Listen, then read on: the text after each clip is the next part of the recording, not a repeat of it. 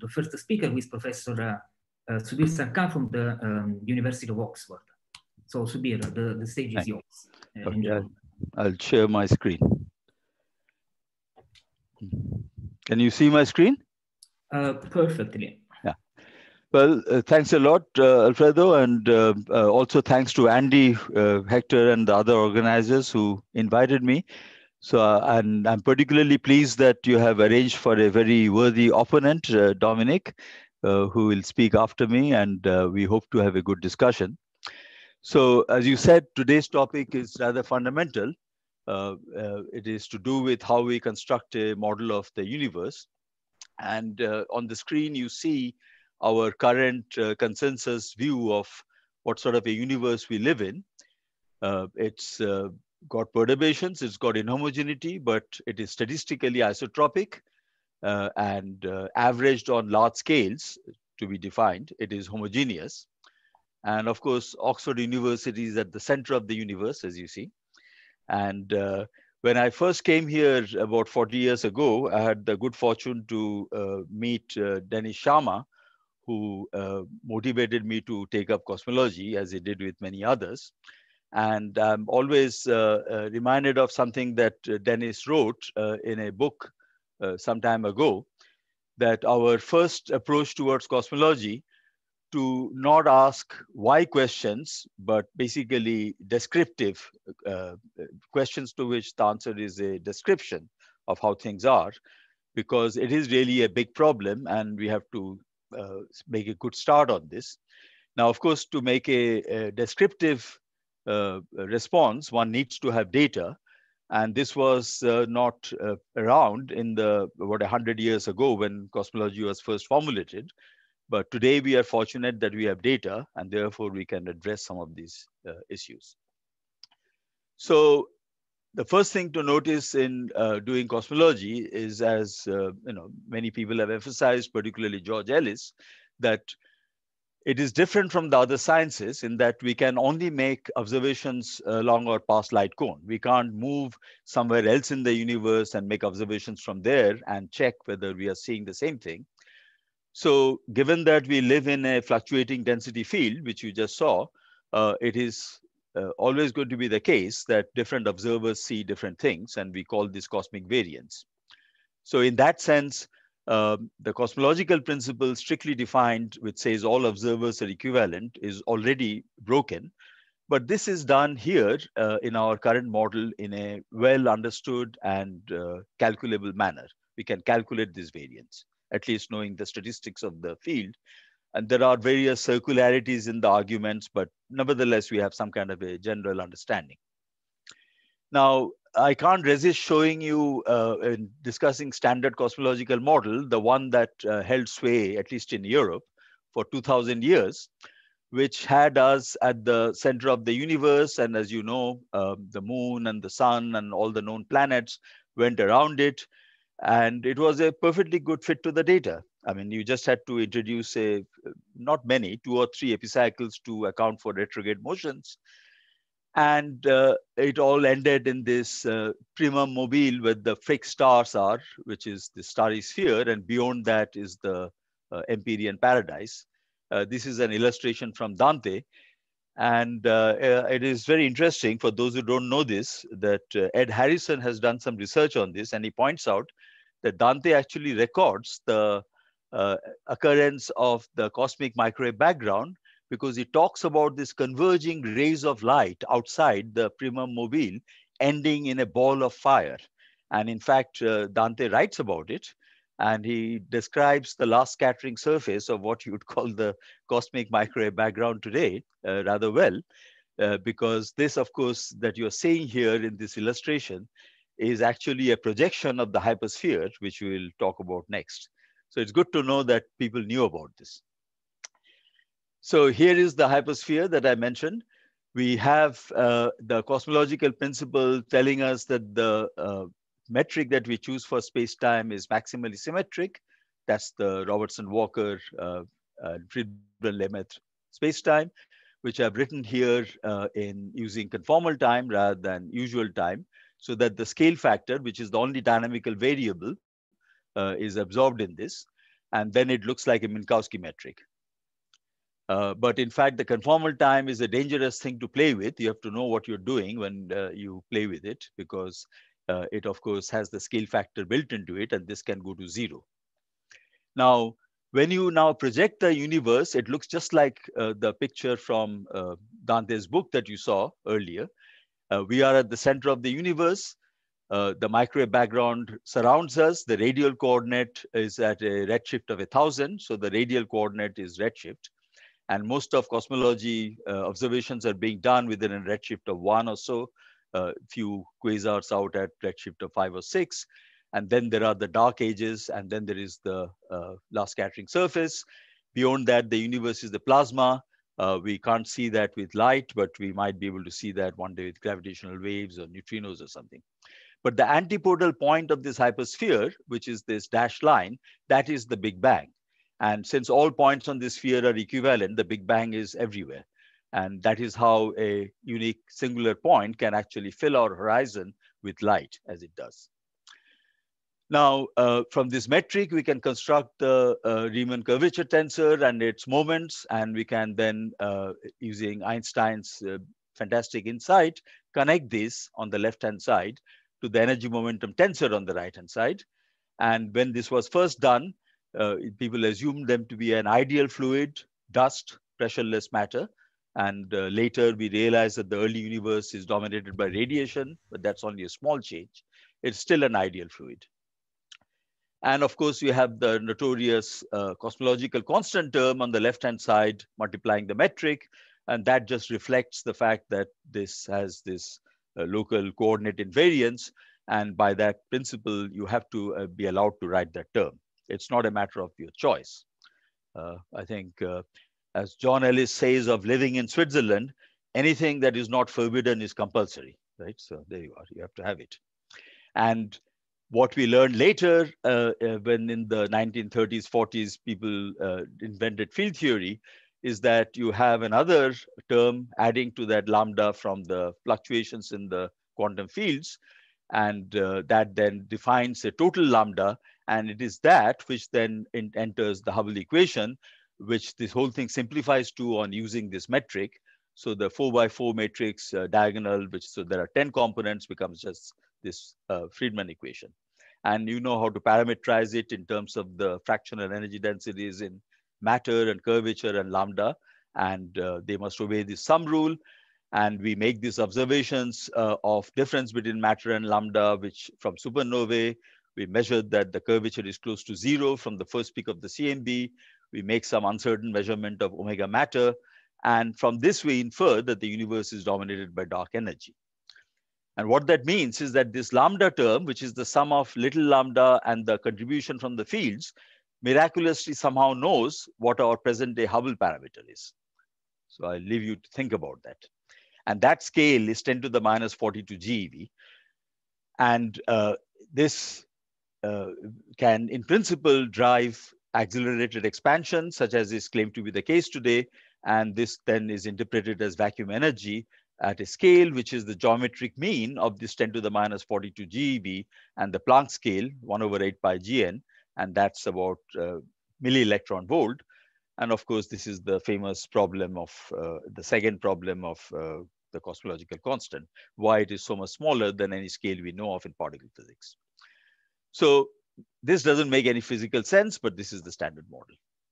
Now, everything relies on that sum rule. And that sum rule is based on the idea that the universe is isotropic and homogeneous. This is freely admitted.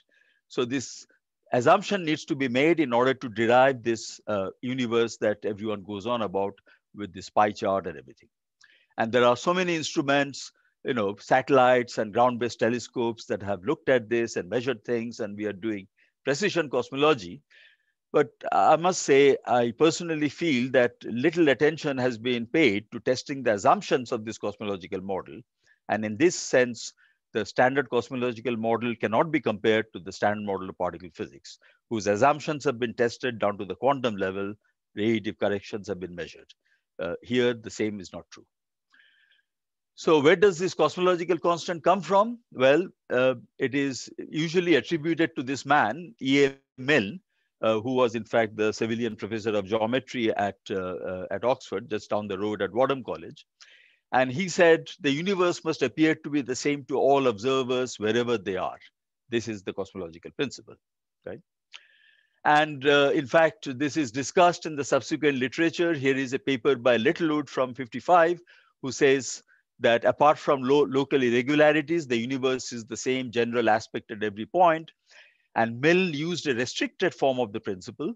And in fact, you can extend it further, as Bondi and Gould did, to be the perfect cosmological principle, which means you're not only not at any special point in space, you're also not at any special point in time, right? That was the steady state theory of the universe.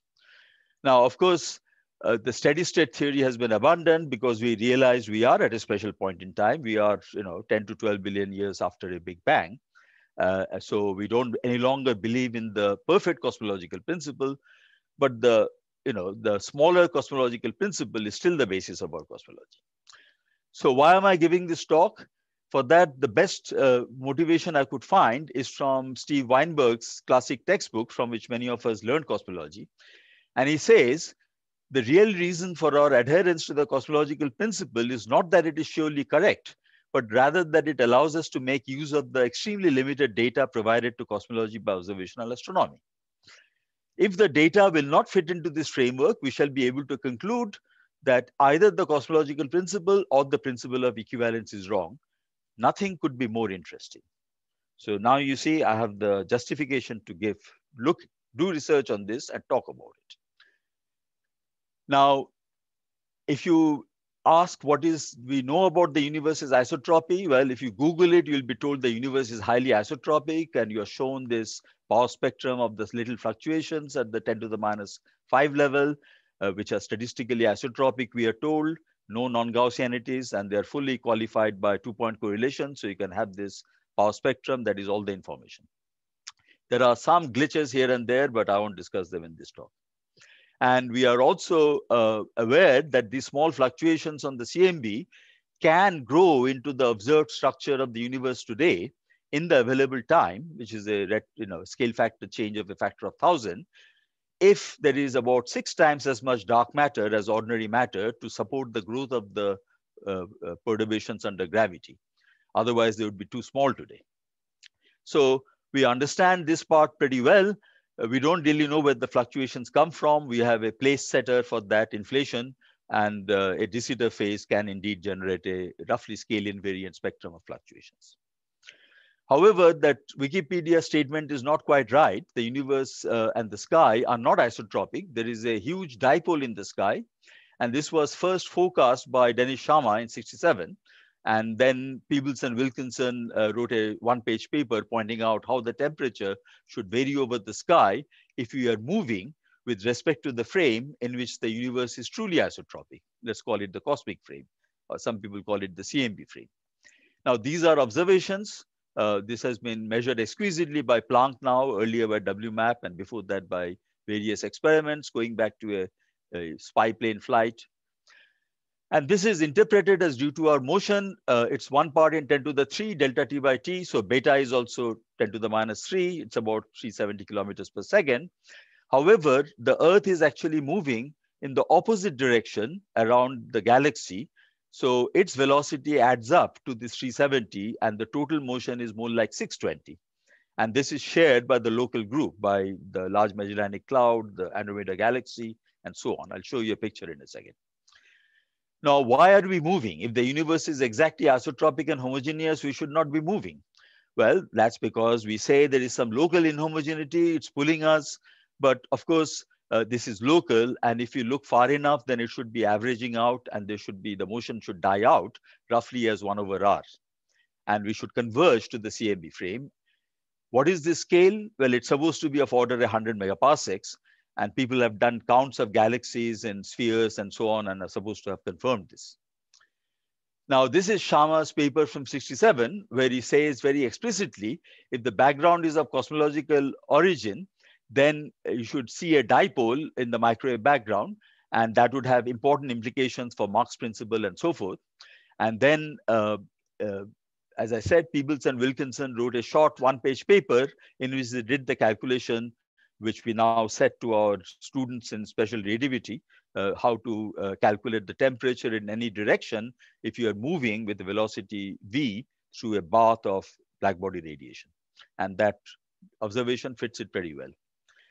Now, as I said, our velocity is a bit more complicated than that because we are moving around the sun. And of course, the measurements are being taken from something at the Earth. And the sun is in the solar system, which is in the Milky Way. The Milky Way itself is falling towards the center of the local group, as is Andromeda. We are approaching each other. And the local group, then motion is defined as the 600 kilometers per second. Why is that moving? Well, there is supposed to be something which has been poetically called the great attractor, right? And here is a paper by Stewart and Sharma from 1967, which says that we should be able to measure this dipole anisotropy, as it was indeed done.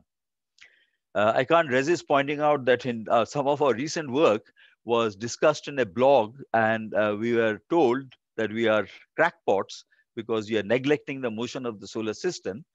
Now, the statement that we are crackpots may well be true, but it is not true that we are neglecting the motion of the solar system. We are very much aware of it, as you will see.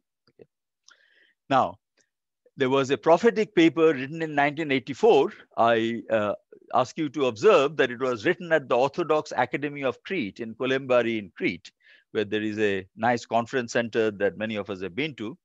And George Ellis and John Baldwin, who is a radio astronomer from the Cavendish Lab in Cambridge, met there, and they pointed out that if this interpretation is correct, then you should see a similar anisotropy in any distant population of sources. And they also highlighted what would happen if the two things did not agree.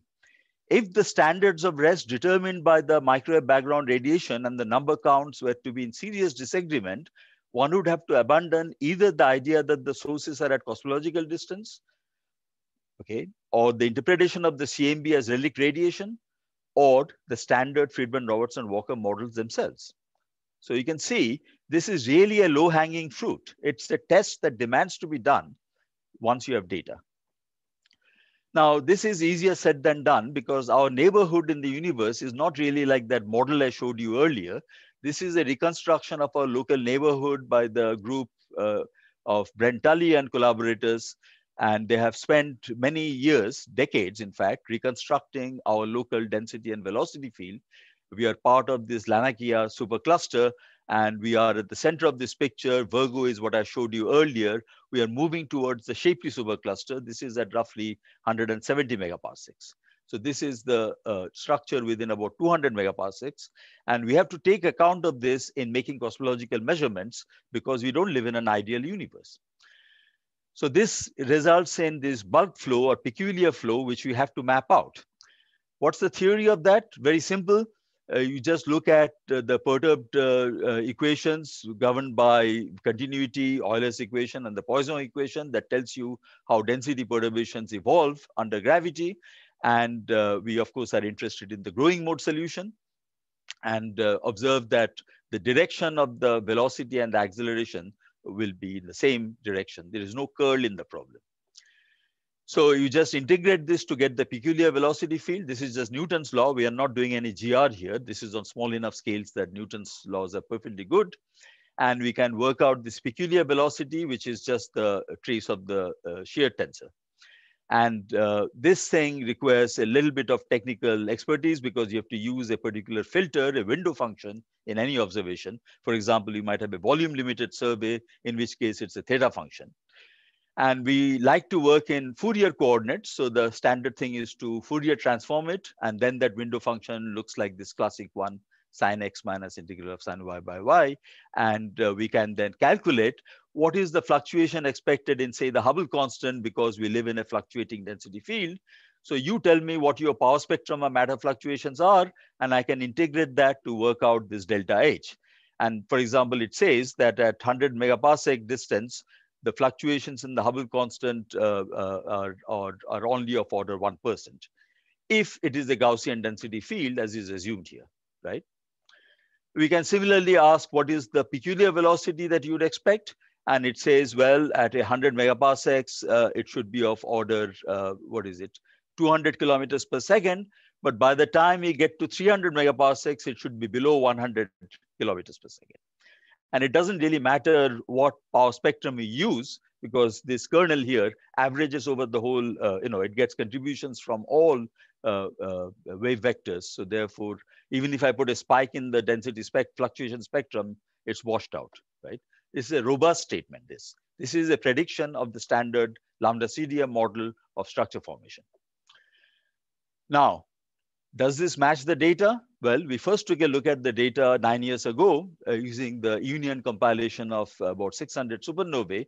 And what we did was tomography. We take slices in redshift, and we ask for each slice whether the supernovae are at the distance that you would expect if the universe is isotropic, or they're brighter or less bright. So that corresponds to the size of these points and their color coding. Okay. I'm going through this rather rapidly, but the slides are already online, and I want to leave obviously time for Dominik to challenge me on all this. So we do this to get the peculiar flow, and we discovered that in fact there is a peculiar flow in roughly the same direction as the CMB dipole. The direction moves a little bit according to which redshift slice you look at, but it's roughly in the same direction. And the p-value for isotropy is, it's down to about 3 sigma. We are rejecting isotropy at 3 sigma at local scales. Hardly surprising. You saw what the density field looked like. But when you go to large scales, the universe starts looking isotropic. Also, we run out of data. That's really the problem. We have no data at these redshifts. So when we plot this dipole from the supernovae, velocity dipole from the supernovae is this big patch here. This little dot here is the CMB dipole. They're in roughly the same direction, as you can see in different redshift slices. And what this means is that we can extract the velocity, the bulk flow, as a function of the redshift. And this is the expectation from lambda CDM, and this is what we measured. It's around 250 kilometers per second. It's not showing any signs of falling off. But then look at the error bars. They're huge because the sample is small, and you have been honest about how we calculate the error bars. So we cannot actually exclude lambda CDM with any confidence here, right?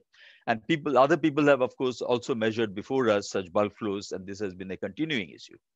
But what is clear is that we have gone to 300 megaparsecs, and we still have not converged to the CMB frame. The velocity has not fallen off. And this was confirmed by the nearby supernova factory survey led by Saul Perlmutter.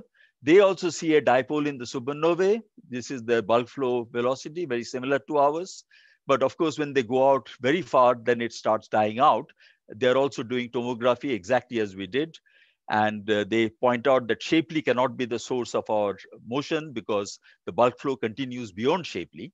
And in fact, if you ask what mass we need at that distance to pull us at this velocity, that mass is of course increasing as we go out further and further.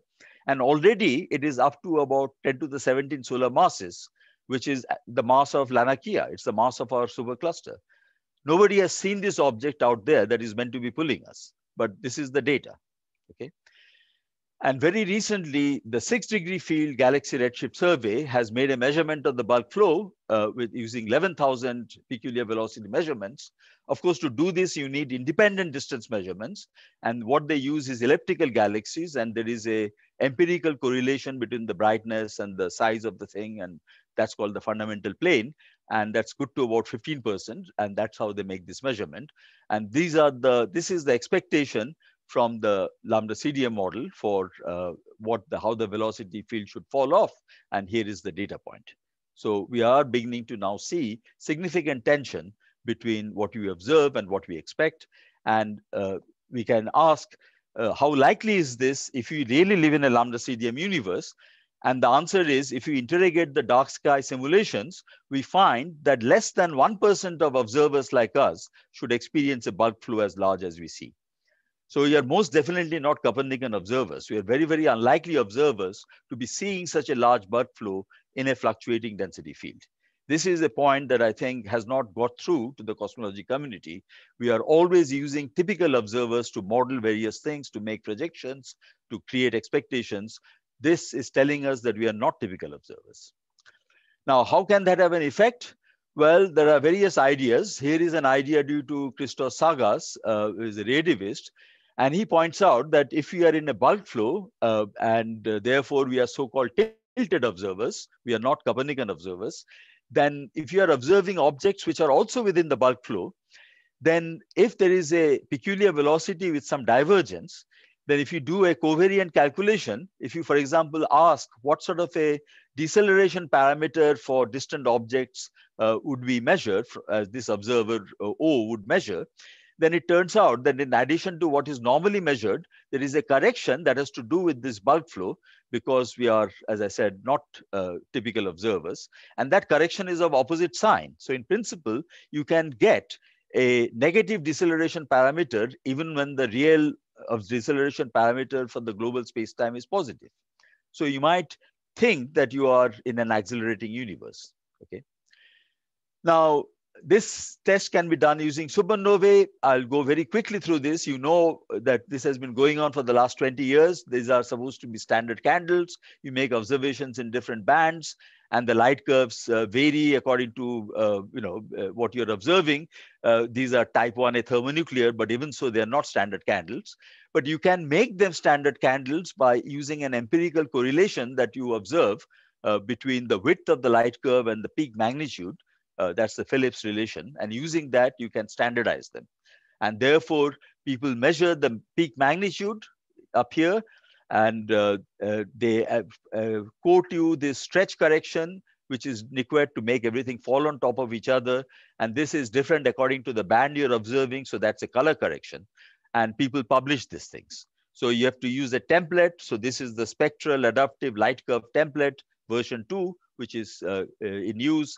No doubt soon there'll be a version 3. But this data has been made public, and now those of us who are not supernova astronomers can use that data to try to relate these magnitudes to the redshift via the standard relationships for the FRW universe using the quantities I've defined earlier. Or we can do cosmography. Cosmography means you don't care about the dynamical model. You just expand the scale factor in a Taylor series. The first derivative is the Hubble parameter. The next derivative is the what used to be called the deceleration parameter. We might call it the acceleration parameter now. The third one is for some reason called the jerk, and so on. Obviously, this expansion breaks down as you go to high redshift, but it seems to work pretty well up to the redshifts of all the supernovae that have been observed so far, which is all within redshift of about 1.2 or 3.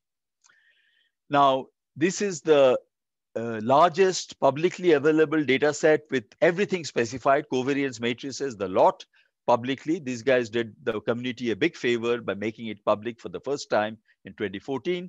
It's made out of 4 different sets of supernovae, but they have nearby SDSS, SNLS, and Hubble Space Telescope, but they've all been uniformly treated. Here is the sky map, and you can see that we don't have full sky coverage, but what was more concerning to us is that the statistical analysis that was being done was, in our view, not principled, because what they were doing was calculating the chi-square between the observed magnitude and the model value in a lambda CDM universe, and then adjusting an error bar that they add to each point till they get a chi-square of 1 per degree of freedom for the fit. So this is a perfectly okay thing to do if you are trying to estimate the parameter values. It is not an okay thing to do if you don't know that the model parameter is the model is the right model. Okay. So we decided we'd use a maximum likelihood estimator, and I'll skip rapidly through this. You know what a maximum likelihood is the probability of the data given a model. We can factorize into something that depends on cosmology, something that depends on supernovae. And Jeppe Nielsen, my master student at the time, pointed out that all the observed corrections look like Gaussians. So we can integrate all these likelihoods because we know how to integrate Gaussians. We can calculate everything analytically in few lines of code, and you can therefore do everything in a transparent way and construct these famous bananas on omega lambda versus omega matter, except that our banana is touching the line that separates acceleration from no acceleration, whereas previously people thought it was way up there. And so we say that the evidence for acceleration is pretty weak. It's 2.8 sigma. We show it in this plane, not because I believe in this model, but just for comparison. But a lot of people took the opportunity to tell us that actually we should be sitting on this diagonal line because of the CMB. Of course, that constraint only applies to the lambda CDM model. It doesn't apply more broadly. And I think we knew that, but it's wonderful that people educate you, when they think that you don't know the basics. However, a more pertinent criticism that Rubin and Hayden made of our work is that we assume these corrections that are made to the light curves don't have any dependence on redshift. And they point out that you could see a possible dependence on the redshift if you are prepared to add 12 parameters to the 10 parameter model we had. We don't think that's actually allowed according to information criteria. But if you do that, indeed, this banana that we had down here is going to be lifted a little bit. Not much, it only goes up to 3.7 sigma. It's still not a discovery. Now, this is the sky distribution of the supernovae, as I said, and we realized that they also had their peculiar velocities corrected to the cosmic microwave background frame in a complicated way, which my collaborator Mohammad Ramiz was enabled to undo. And then we realized that the peculiar velocity corrections that have been made are unphysical. They stop dead at a redshift here, about 0.06, as if we have reached convergence to the CMB there. But I just showed you the evidence earlier that we have not reached convergence to the CMB. So what we did was we undid all these corrections and got the regional data in the heliocentric frame. And when we did that, then if you allow the inferred acceleration to have an angular dependence on the sky, we find that it's actually a dipole. And the dipole is 50 times bigger than the monopole. This scale is much compressed compared to this scale. And that monopole is consistent with 0 at just 1.4 sigma. Basically, the acceleration that we see on the sky when the data is analyzed in the heliocentric frame as measured is in fact a dipole with a significance of 3.9 sigma. The standard lambda CDM model is excluded at more than 4 sigma. Now, this suggests that what Sagas is saying is in fact likely to be true. Cosmic acceleration is just an artifact because we are located in a bulk flow. We have not taken account of that. And it is not due to lambda. So those of you who are worried about landscape and swampland can stop worrying. We are not in any one of those. Okay. And this is the dipole in the supernovae, which is in the same direction. Of course, we don't have enough data to actually determine the direction, but it is consistent with the CMB direction. Okay. And a similar anisotropy has been found, as you know, by Miggas et al. In the distribution of X-ray clusters, which are also like standard candles. This is the luminosity distribution. And the redshift distribution is very similar to the supernovae that we have looked at. And they also see a dipole, not in the same direction, but not far off. Okay. So there is an increasing body of emerging evidence that the universe is anisotropic at that scale. But Rubin and Heitloff say that what we did is wrong because they say we have not allowed for redshift dependence of the light curve parameters. We have shockingly used heliocentric redshifts. So the question is the CMB frame the correct frame? What they do is the following. They recover our result, which is this pink line that you see here, okay, which is a large dipole and no monopole. Then they go from that to the CMB frame, which means you go to this blue patch, which just reverses the sign of the dipole, as I said, but still does not have, has a significant dipole. Then you make corrections for peculiar velocities to come down to the origin. So to get from the observed anisotropic acceleration to the desired isotropic acceleration, you have to do all these corrections. I don't know if many people are aware of this. And moreover, to do this, you have to be sure that the correct frame of reference is the frame in which the CMB is isotropic. And that is what I'll address in my remaining 2 minutes.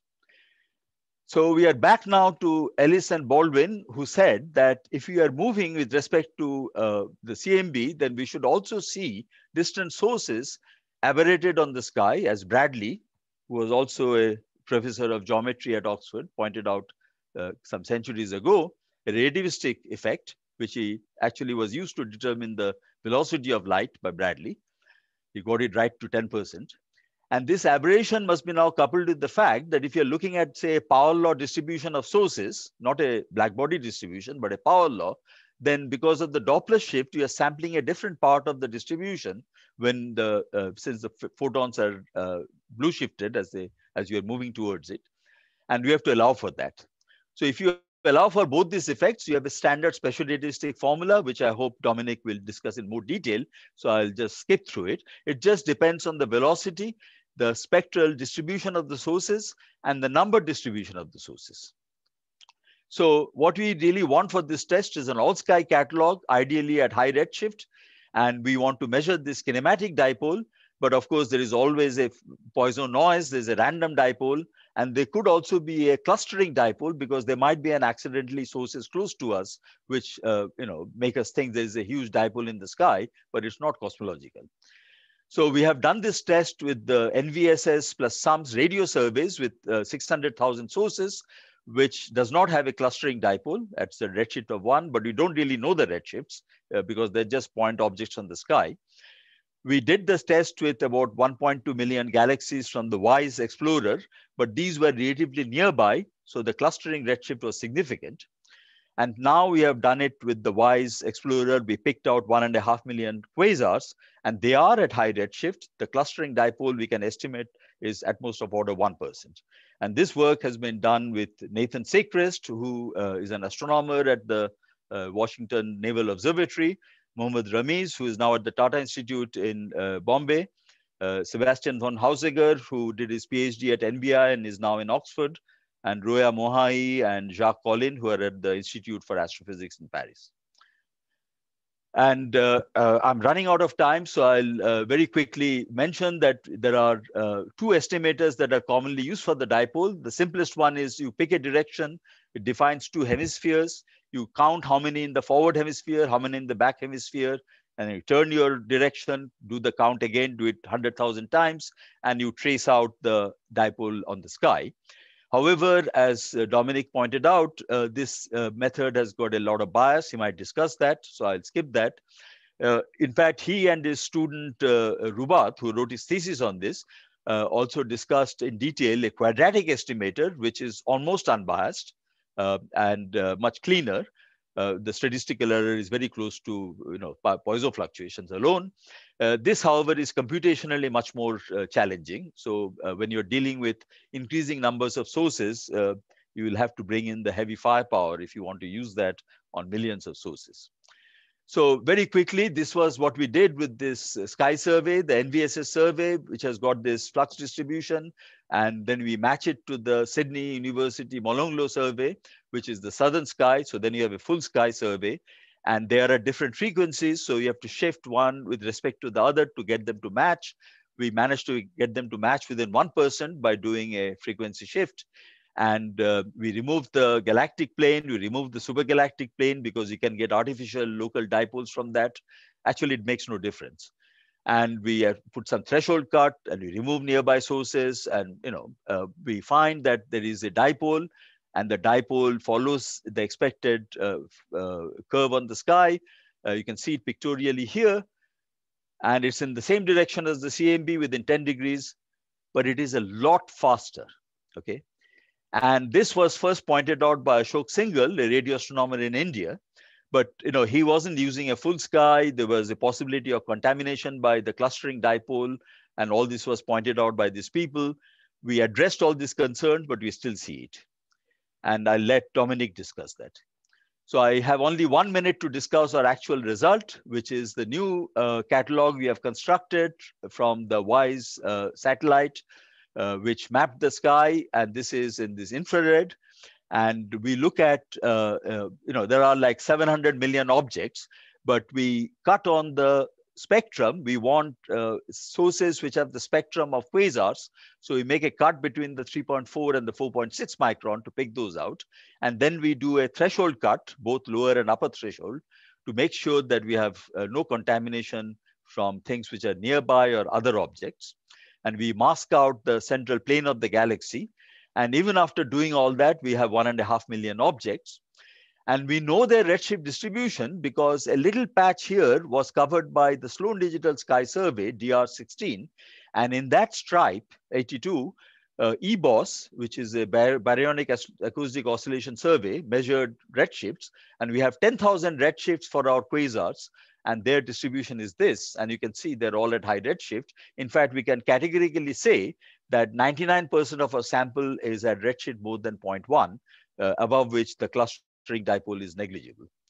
And we do this by cross-correlating with the 2-mass satellite that came before WISE. The XSC is the strong source catalog. So with this catalog, we can do the same test, and we do a frequentist test. This is the expectation for what we should see for the dipole if the CMB hypothesis is correct, that it is kinematical. What we actually observe is out here. It's in the tail, as you can see, and the probability for this happening by chance. Sebastian ran simulations. He runs 100,000 simulations. Only 1 out of 100,000 gives you an amplitude as big as this and in that direction. The direction is close to the CMB. It's not quite the same, but it is, the p-value for this being the same is actually reasonable.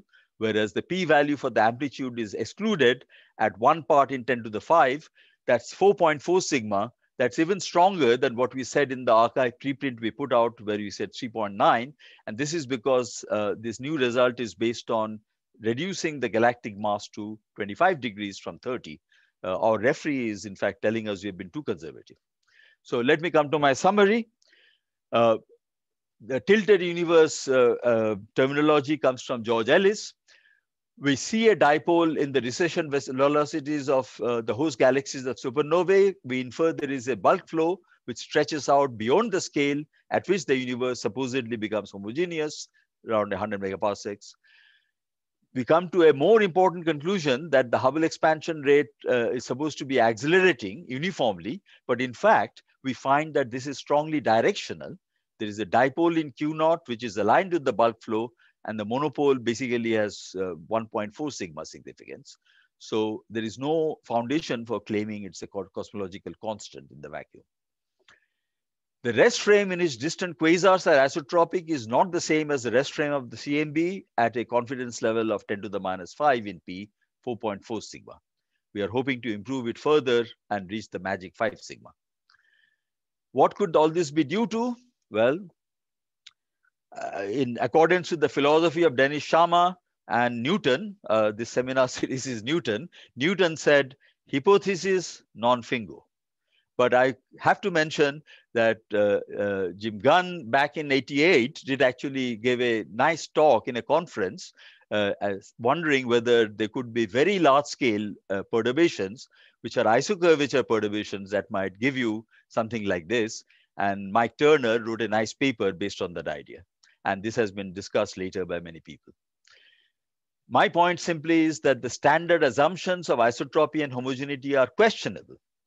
And of course, we have a lot of data coming. We'll have definitive tests. But meanwhile, this is already telling us that the supposition that we should do everything in this magic CMB frame, to which you can simply boost by a special relativistic transformation locally, that is suspect, because otherwise you would not be finding this mismatch between the rest frame of quasars and the rest frame of the CMB. Thank you. Thank you, Subir. Very nice talk. I'm sorry, a little over time. No. Questions? Sergey, please speak up. Thank you very much for this very interesting talk. I have a technical question about the number 4 point something sigma. Yes. Does it include the look elsewhere correction? Because I could not find in your paper how do you calculate this. This is not a look elsewhere correction because it's a purely frequentist test. We know what we are looking for. We are trying to falsify or test the hypothesis that there is a rest frame in which the CMB looks isotropic. That is, we can reach it by making a special relativistic transformation of 360 kilometers a second, right? So we do the same transformation And then we can ask what is the dipole, that we should see in the CMB. And that is, in fact, what I showed you earlier. If I can get back to my, yes. So according to that, the dipole you should see in the quasars should be here, okay, with this distribution, because we have only 1.5 million objects. What we are actually seeing is here. So the p-value tells you how often we would see something like this by chance when the true value is here. It's a purely frequentist test. And there is no look elsewhere. We know where to look because we are testing a very clearly articulated hypothesis, which is that the dipole in the CMB is due to our motion with respect to the cosmic frame at a certain velocity of order 10 to the minus 3. It's very straightforward. But do you include somewhere the angle between your dipole and the CMB dipole? That's right. So as I said, our angle is consistent with the CMB dipole. And within the p-value that this is a fluctuation of the CMB dipole is much larger than 10 to the minus 5, is a few percent. So it is might well be consistent. But what we actually do is when we run these 100,000 simulations, we ask how many of them are actually within the same cone. As it happens, there is only one of this 100,000 which has this amplitude, and it happens to be within the cone. Okay, if we run 1 million simulations, which will, unfortunately, Sebastian's laptop will not support that, then we might find that there is maybe another one which is pointing in a different direction and which has the same amplitude, right? But the p-value will never increase above this. That's what we can tell you. It might drop below. I have a question, please. Yeah. This consideration will affect, in certain degree, the estimation of the local Hubble constant that the RISC have done, or how is it? Well, I showed you what our local region looks like. And I also showed you two things. So first of all, I showed you that according to the lambda CDM model, not reality, but according to the model, so this is what our universe actually looks like locally, up to 200 megaparsecs, okay? The measurement of the Hubble constant is based on, first of all, calibrating by parallax measurements, as you know, right? Which are now done by Gaia. Earlier, it was Hipparcos. And then you calibrate them with CFIT variables, right? And there is a long argument about what kind of CFIT to use. Then there's the distance ladder. You have a distance to the Large Magellanic Cloud, distance to Andromeda, and so on. And then Rees et al. Matched that up with the distance ladder from the supernovae. Okay, they use a bigger catalog than we have. I showed you. We use JLA. They have the Pantheon catalog, and now they have added others, to which there are additional supernovae from Pan-STARRS, about 1,300 supernovae. And they do this matching, and then they claim that they have taken account. I mean, I've shown you that in the standard cosmological model, the variation in the Hubble parameter should be no more than 1% on those scales, right? But remember, this is the model thing. This is not the reality, okay? So I think, let me consider my answer carefully. I think that there might be a little disconnect between the theoretical model that we believe describes the universe and the reality. And these distinction is particularly important when it comes to making measurements in our local neighborhood. We really should be taking account, because we live in a universe like this, of in what direction we are looking. Nobody asks you what direction you're looking. You know, no observations ever. In fact, we have to look into the databases to find out in what directions the original supernovae were, the one that led to the Nobel Prize for acceleration. They're not even given in the paper. Secondly, the position of the observer matters. Where are you in this density field? Are you sitting in a low density, a high density? You know, that matters, right? And then, of course, along your past light cone, there could be an averaging effect due to all the inhomogeneities, right? Now, all these things are typically calculated in a mock simulation. The simulation can only be done assuming a model, and the model that is adopted is typically lambda CDM. So to the extent that lambda CDM is the true reality, your simulations and your estimates are going to be correct. But if the reality is more complicated than lambda CDM, then you might be misled by your estimates. So that's where I'll stop. Okay, thank you. There are many raised hands. I'll try to go in order. So first I saw the one by Ruth Durer. Please speak up. Thank you. Hi, Subir. Hi. Thanks for your talk. Hi, thank you. My question is, I have the impression, tell me whether I'm right or wrong, that the dipole which you have seen in your new paper with these quasars is actually quite similar in amplitude and direction to the one which you published of the radio galaxies. That's correct. If that is the case, why can you not, assuming that these are completely different objects, which I'm not sure whether that's the case, couldn't you then just like multiply the p-values and get something with a significance which is more than 5 sigma? Okay, so let me show this nice plot from the Miggas et al. Paper, which shows, this is, they showed a similar plot. We have made one in which you show the directions of many dipoles, which have been found in the sky. The most important is this gray star, which is the CMB dipole, the best known in direction, very precisely identified. And here you see the dipoles which are seen in the bulk flow. This is Find et al. That crosses our paper from the Union 2 catalog, and this is the supernova, nearby supernova factory. The star is a dipole that we found in the WISE galaxies.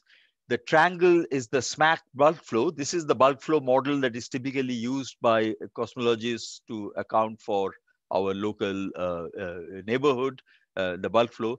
And this upside down green triangle you can barely see. That is another updated model, right? And Miggas et al., the X-ray clusters bulk flow is down here. Now, as you can see, each of these things actually has an uncertainty of order 10-15 degrees.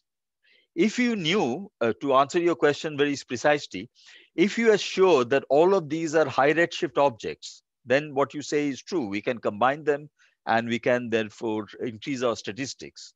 The problem is that for the X-ray clusters, this is the redshift distribution. They're mainly local. Half of them are local and then a tail going out to redshift of 0.5 or so. For the supernovae, we had something very similar. This is the redshift distribution of the supernovae. Half of them are local, this big spike, and then there is a tail going out to redshift of about 0.5, 0.81, only a dozen from the Hubble Space Telescope. So these are quite different in redshift distribution from the quasars, which is for the first time we have a distribution of objects which is definitely at high redshift. For the NVSS sources, we are only guessing that there are high redshifts because they are quasi-stellar objects. They're point-like objects. They look like stars. They must be at high redshift. People always think that, but we don't really know because nobody has measured them. And even for these, we don't have redshifts for all the 1.5 million. We have them only for a subset of 10,000, right? But we have shown that this stripe SDSS stripe 82, it's at a random position in our sky, right? And we have checked that it is not biased in any way. And within that, the redshift distribution is this. So what I'm asking you to accept is that this can be taken as a proxy for the entire population, right? Now, if we could do the same thing for NVSS or any other radio source catalog, then we can indeed do what you're suggesting and increase our statistics. But I think Dominik is waiting to tell us now that with the square kilometer array, they are preparing to do something even more ambitious than that, where they might have even bigger statistics, and that would be the way to go. For now, I think we will concentrate on increasing our quasar sample. In fact, we have another quasar sample, not from CatWise, but from the Gaia Unwise catalog. And we are working on that. It has this, definitely a high redshift distribution, but there are issues in combining the two catalogs. You would rather present that as a separate result because it's like, it's like Atlas and CMS. These are two different experiments. We don't need to combine them. If each of them can independently give you something that is approaching 5 sigma, then I think you are more likely to believe it. Thanks. Was that what you wanted, Ruth? Yes, roughly. Yes. Thank you. Thanks. Sergey? Yeah. So thank you for the talk. That was very interesting. So I have some maybe simple questions. So you say that even in your clean catalog, actually very nice, you have this slide now. So yes. In the clean catalog, you have like 1%, possible 1% contamination of nearby sources. But the level of the dipole is also at the same level. It's about 1%. So how these two things match? And maybe the related question. You can divide 1% of a million is what is it? 10,000, right? And if 1.5 million gives you a dipole of 10 to the minus 3, then 1% of that will be 10 to the minus 5. So there is no way that that could give you a dipole of that order, unless you line them all up in one direction. Okay. Now, so when I say that 1% could be at low redshift, the estimate of the clustering dipole we make is based on the expectation in lambda CDM. To estimate the clustering dipole, of course, you have to have a model of clustering, right? Mm-hmm. And the well-defined model that we do have is lambda CDM. It's a very precise theory of structure formation. So you can calculate everything in it. And when we calculate that, we find, not unexpectedly, because in lambda CDM, the universe is meant to become homogeneous when averaged on scales more than a few hundred megaparsecs, that if you go to a redshift of 1, obviously there is no clustering there. So there cannot be any clustering dipole, right? But we are playing safe. And what we are saying is that, there could be a tiny tail of that 1.5 million quasars, which are nearby. And that could give you a clustering dipole, but that clustering dipole is completely negligible compared to what we are seeing. Yeah, and another question is how well you keep under control the systematics of which can be due to scanning strategies or things like that. And also you mentioned that you combine the two data sets. So no, we have not combined two data sets. We are, in fact, doing the Gaia unwise thing completely separately. As regard to scanning strategy, that is an important point. And in fact, I had an interesting question from Will Sutherland, a cosmologist at Queen Mary, and he was concerned also about temperature effects, because this satellite is actually on a polar orbit around the Earth. It is not at L2 like Planck was. So you have to worry about differential heating of the satellite and so on. And Nathan, our collaborator, has established how the temperature varied. The point is that you're scanning the sky many, many times and things average out. So we are satisfied the temperature is not an issue. The scanning strategy does not survey all parts of the sky uniformly.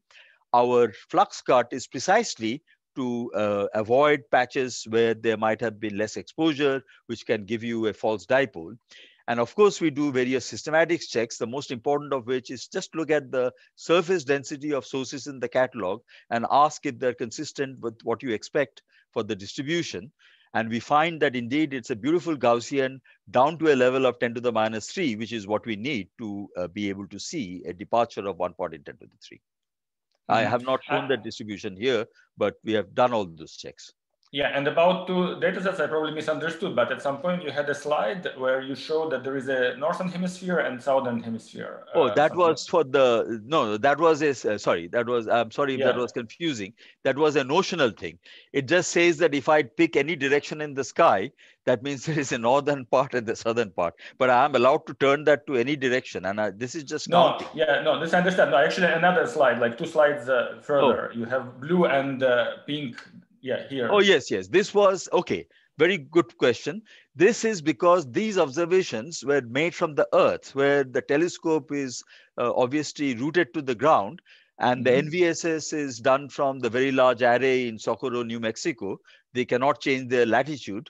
That's why you have to go to Molonglo in Australia to get the southern sky, and the two have to be then matched together.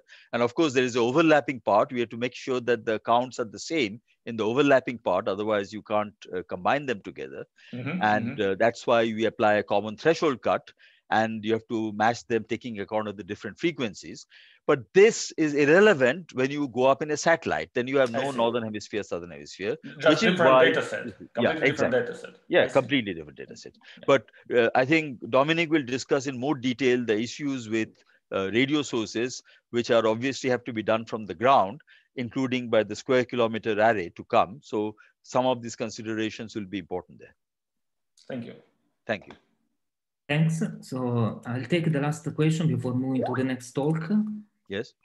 So there is a raised hand by Prabhakar Tiwari. Hi, Prabhakar. Hi, Subir. Yeah, so I want to ask, first of all, like, comment on the redshift thing that you mentioned that we got redshift for some small patch. We can do, it has already been done for like VLA, we can also have sensor and Hercules, and then say about 10 millijansky. Yes. We have all the sources, so something similar like the redshift profile, like the template is also known for the VLA and VSS. Yes. So that's point one. And the point two is like the masking effect. So yes, you have partial sky and you are trying to extract the full sky dipole from this partial sky. So then the issue is like, if you're just fitting the dipole, then the magnitude may be very different. Like the famous Blake and wallpaper, they tried to fit dipole, quadrupole, and octupole. They fit up to at least 3 multipoles. Yes. And in this work, I only see dipole. Yes. So I think the dipole magnitude could be somewhat different. I mean, in other words, you can say there is leakage to higher multipoles, like the nearby multipoles, basically quadrupole and octupole. Because you have partial sky and the dipole is pointing in some direction. So okay, I've understood your question. So the issue that you raise is one that is well known, because it enters, of course, into analysis of the CMB. And I think I can see various CMB experts connected to this talk, where again, you have to do the same thing. You have to put a mask over the galaxy, and you have to worry about the coverage effects and the bias that it introduces in extraction, especially of the lower multipoles. And you're quite right that when you look at the cut sky, as everyone knows, the multipoles are no longer a set of orthogonal functions. So there will be a crosstalk between them. There is a covariance matrix that describes it. And that is why when the CMB people present a power spectrum, they're careful to call it a pseudo CL rather than a real CL. And that, of course, is something that is well known to possibly affect the determination of the low multipoles in the CMB. I'm trying to go back to the picture I had of, yes, here is the slide of the CMB. So you see, well, they call it temperature fluctuations, but when it's shown as a power spectrum, it's actually not the real CLs. Those are pseudo CLs. Now, having learned from the experience of the CMB people, we are very aware of the issues you're talking about. And I think we should take the discussion offline, because it'll take me much longer than I now have to answer that question. But I just want to make an emphatic statement. We do not believe that our dipole is strongly biased by the masking that we use, because we have taken the opportunity to vary the mask and see how the dipole magnitude changes. And actually, that was in a hidden slide, which I did not show earlier, which is in fact here. We have altered the mask all the way from 30 down to 10. We can see that it's perfectly safe to use the mask for angles more than 20. We are now playing with a mask where you just block the center of the galaxy and have a narrower strip along the Milky Way. In fact, the referee asked us to do that. And that gives us closer to about 1.8, 1.9 million quasars. So our significance goes up even more. And we do not find that there is any likelihood of this amplitude being, it is not so much the amplitude. The question is always, with what p-value are you rejecting the null hypothesis? And the null hypothesis is the standard kinematic interpretation of the CMB dipole. So I believe that what we have is pretty robust. That is why I'm saying here 4.4 sigma. In the preprint we put out, we only said 3.9, but the final version will present these updated results. So I take on board what you have said. We are aware of it. And indeed, that is a general concern with any sky where you put a mask. You have to worry about the bias that it induces in your extraction of quantities, which are typically assumed to be orthogonal, but are not on a cut sky. Thank you. Thanks. So there are other questions, but I suggest to move to the next speaker, and then I would postpone these questions to the end of the session. So thanks, Subir, for the super nice presentation. And so please stop sharing your screen. Okay, I'll do that then. Yes. Thank you. Thank you.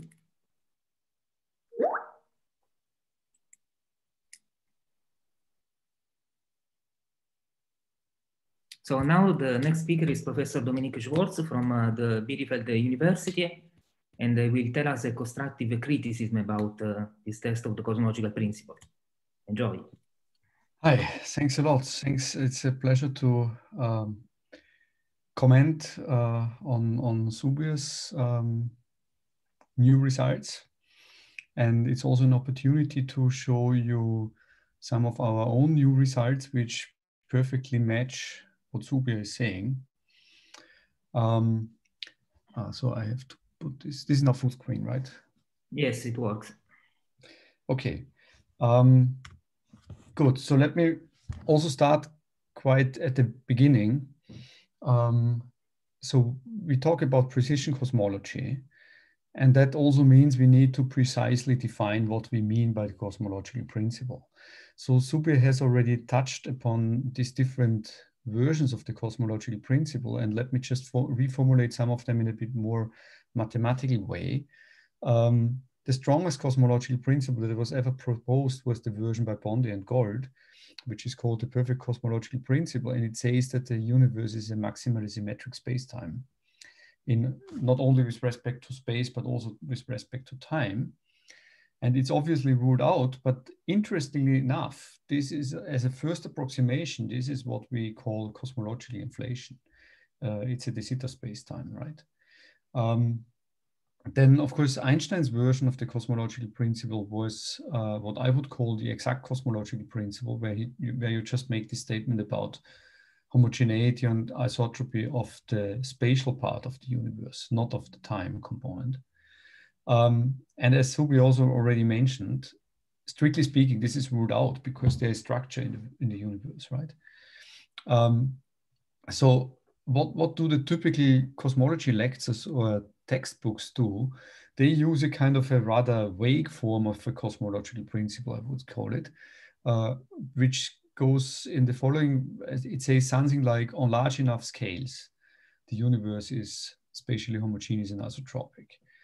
But if you think about it carefully, this is not a principle because it does not make any prediction. Because whenever you don't find isotropy and homogeneity, you say, okay, my scale was not large enough. And I just have to go to a larger scale, right? So this is not a version of the cosmological principle that we can really test. So what I think what we can test is what I would like to call the statistical cosmological principle. And I would formulate it in the following way. Say, the statistical distribution of light and matter in the universe is spatially homogeneous and isotropic. Because we can't anyhow probe other things besides light and matter.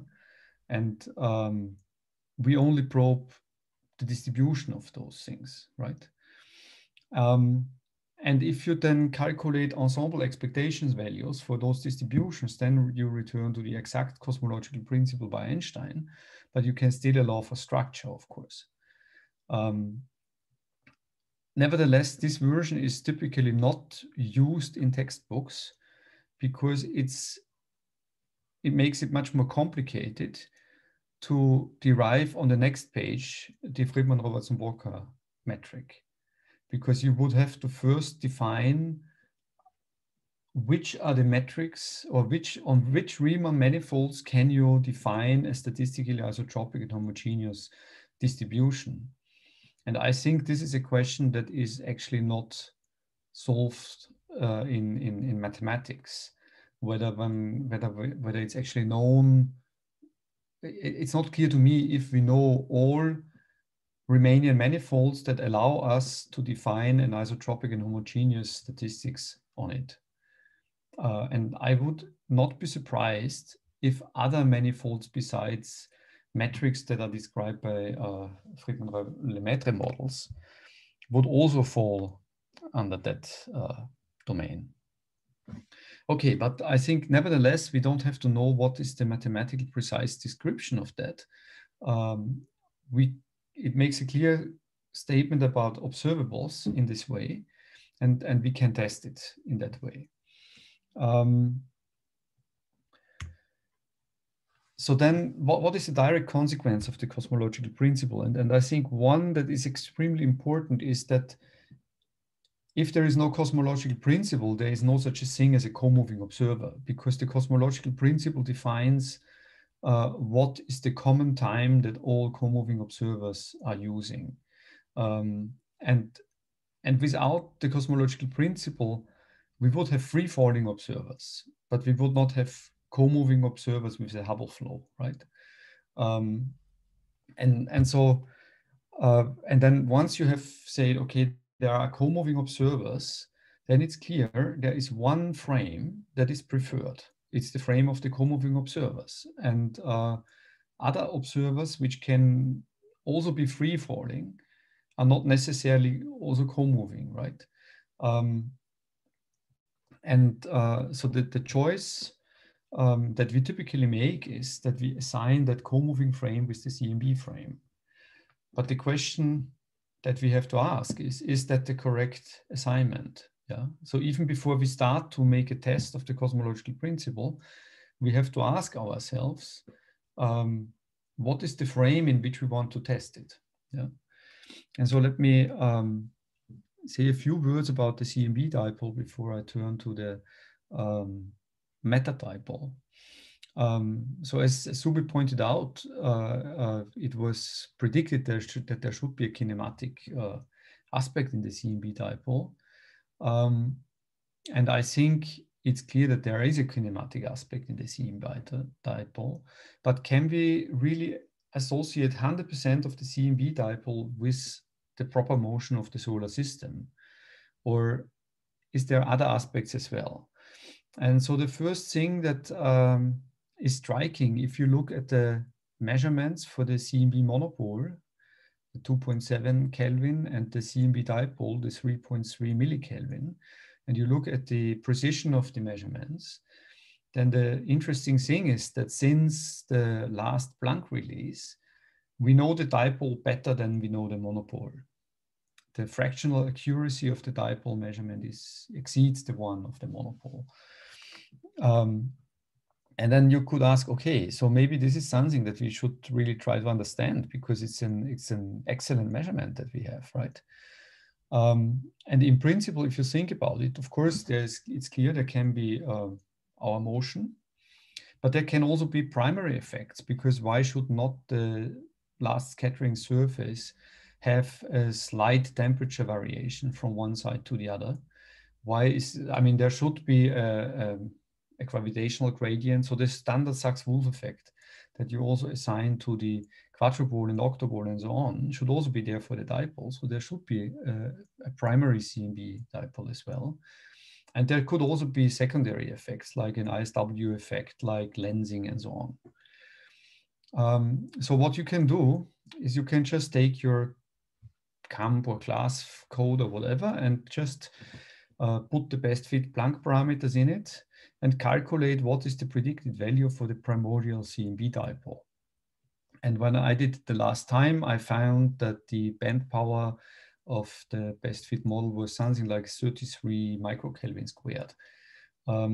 So if you convert that into the same unit as the amplitude of the CMB dipole, this is 0.05 millikelvin.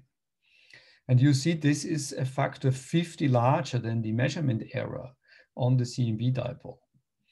So in principle, our precision to measure the CMB dipole is good enough to also measure fluctuations in the CMB dipole, even if you just follow the standard picture, right? Not questioning anything else. But so to that extent, we could say we are pretty sure that what we see in the dipole is not exclusively the motion of the solar system, but there must be also something. So even within the standard model, without questioning anything, the CMB dipole definitely should contain aspects that are not due to the motion of the solar system. But of course, yeah, and I tried to draw it here. Yeah. Okay. So, but then the question is, how could we make an independent measurement of what is the velocity of the solar system with respect to the rest of the universe? So this is the same as saying, who is the co-moving observer? One attempt on trying to find the co-moving observer was done by the Planck collaboration themselves by using all the small hot and cold spots and using the aberration of them and the same and Doppler boosting of those spots, which creates a neighboring mode coupling. And then one can try to measure the velocity from that. But that measurement is not as precise as the direct dipole measurement. And it agrees with the direct dipole measurement with a relatively large error bar. But the error bar is so large that it would allow to change the inferred velocity by something like 40%.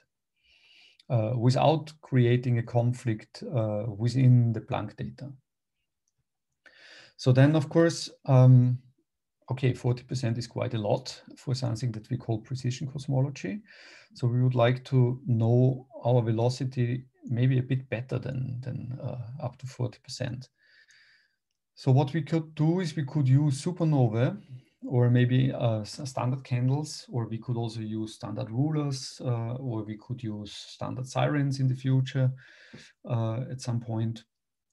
And Subir talked on some aspects on that. I'm not going to go into this detail because I just have 20 minutes and I just want to focus on the other aspects. So, and the third idea is you can use the meta distribution following the ideas of Ellis and Baldwin. Subir promised that I will explain you that formula, but I did not plan to do that.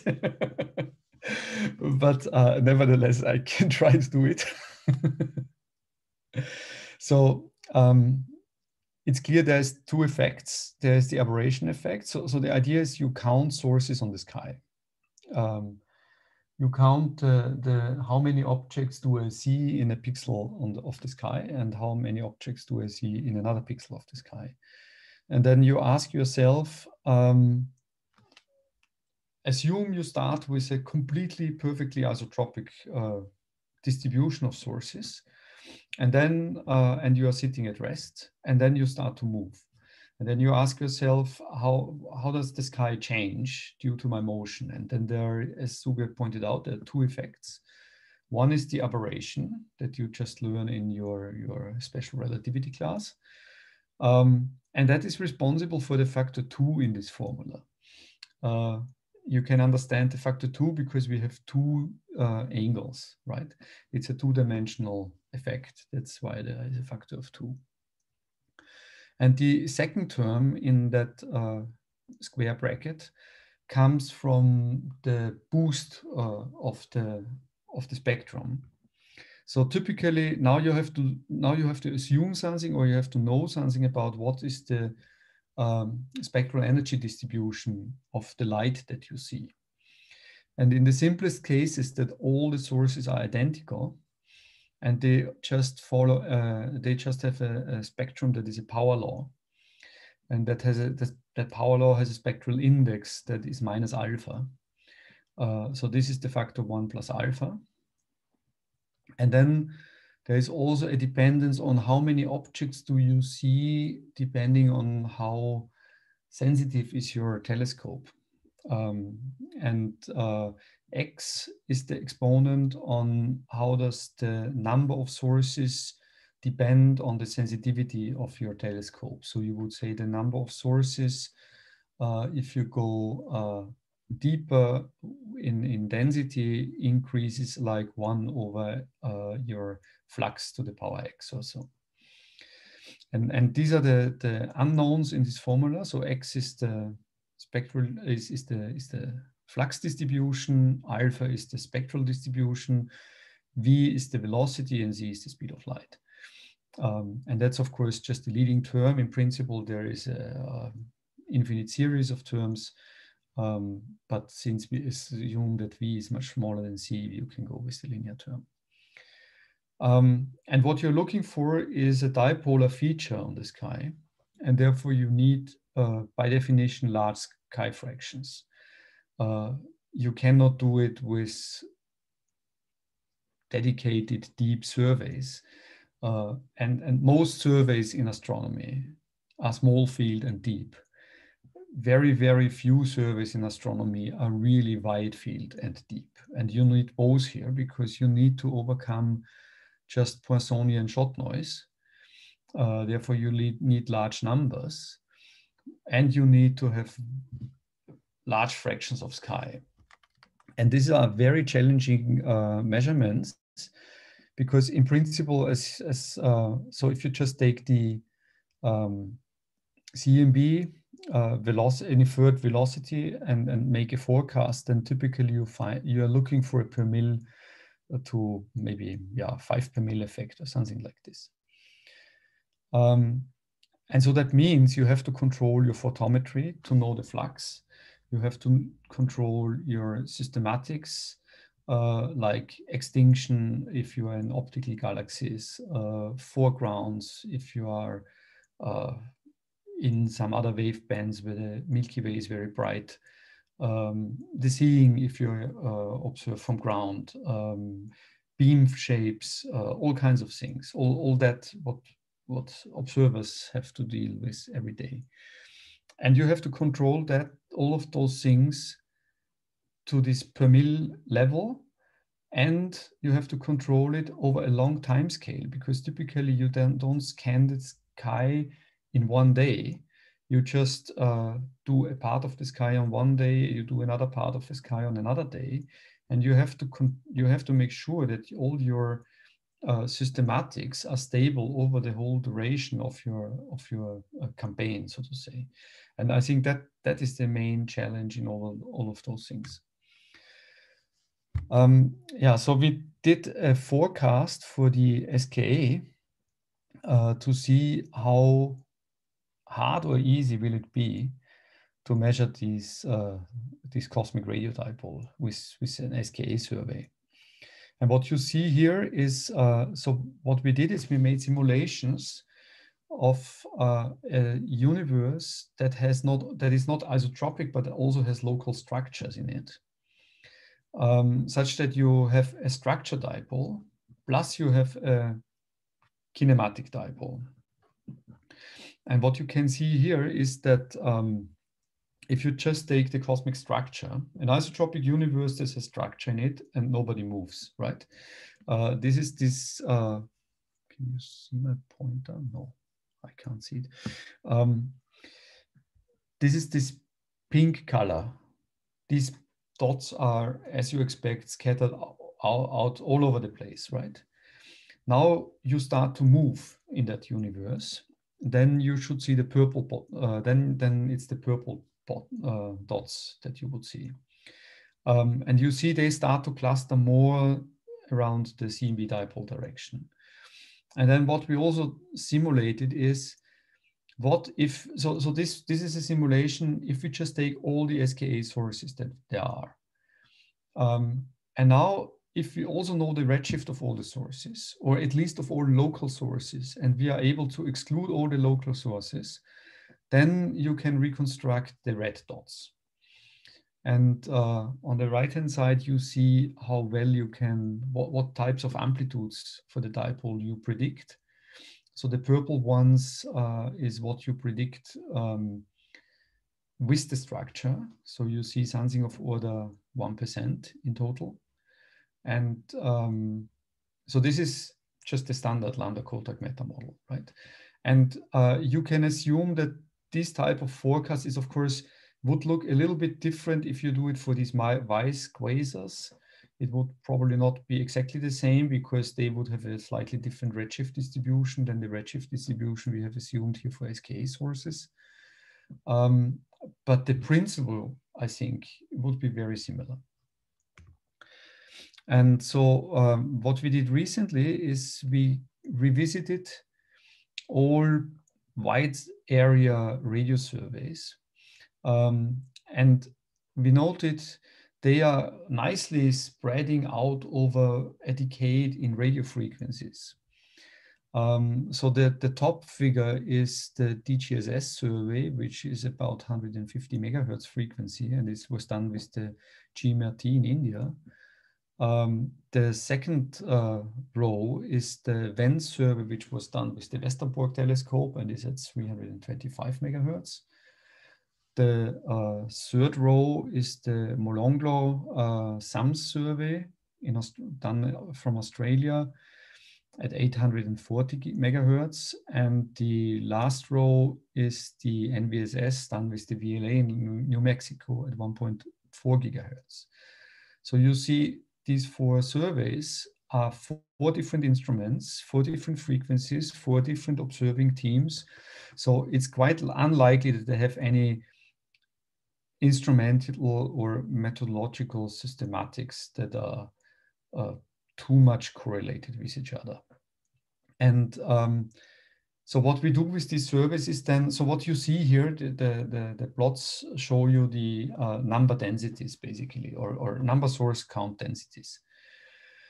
Then we mask them, you mask out the galaxy, and we do some flux cuts to kind of throw away the most noisy part of the data set and so on. And then we measure the amplitudes of the dipole, we measure the monopole, and we fit the dipole. The interesting thing is, if you look here, I express everything in right ascension and declination, and I converted the result that Subir showed you just before for the cutwise quasars also in right ascension and declination. And you see the right ascension declination within the error bars. All these 4 radio surveys and the cutwise quasar catalog, they tell you there is a dipole in the same direction. It's roughly 140 degrees in right ascension and something like -5, around -5 degrees or so in declination. It's not exactly the same direction as the CMB dipole, but it's close to it. It's about between 10 and 20 degrees off. But you have also seen this on Subir's plot. But then if you look at the dipole amplitude, you find a very interesting thing. Namely, the lower you go in frequency, the higher the amplitude becomes. And we noticed already a few years back, and I think many others also noticed this, that this dipole in the DGSS has a much, much larger amplitude. And it was thought that probably the DGSS is just too noisy, or the flux calibration maybe is not good enough to trust it and so on. And maybe we should not trust that result too much. But on the other hand, if you look also on the Venns and SUMS data, which are much smaller catalogs, have much less area of sky, but they fit into this trend. And we also did an analysis where we just analyzed those data that are common in those sources that are the same in the DGSS and in the NVSS. So we cross-matched them and found indeed that if you just use the cross-matched DGSS sources, you find the same result. If you just use the cross-matched NVSS sources, you find the same result. And if you use the kind of cross-correlation between them, then you just find their average. So this is all very consistent. And it's also completely consistent with what Subir and colleagues found for the cutwise quasars. So you might ask yourself, okay, is that an accident? No, it should not, because radio sources, these radio sources that are in these catalogs are typically all AGNs, and quasars are also AGNs. So we are probing just active galactic nuclei, which are typically situated at high redshifts. And it's true that we don't know the redshift distribution of all these radio surveys very well, but this will improve in the next years. Sorry, Dominik, there was a raised hand by Prabhakar. So if you have a question, please speak up. Yeah, I want to point out that NVSS and catwise has a very good match. I mean, the direction and the amplitude. all goes very well. Yes, yes.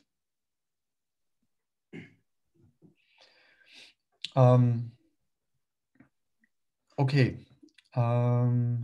Yeah, so I would say, so the first conclusion from that is that what Subir and colleagues find is completely consistent with what the radio sky tells you, right? I mean, Subir also showed you the combination of NVSS and SOMS, where they rescaled kind of the different frequencies.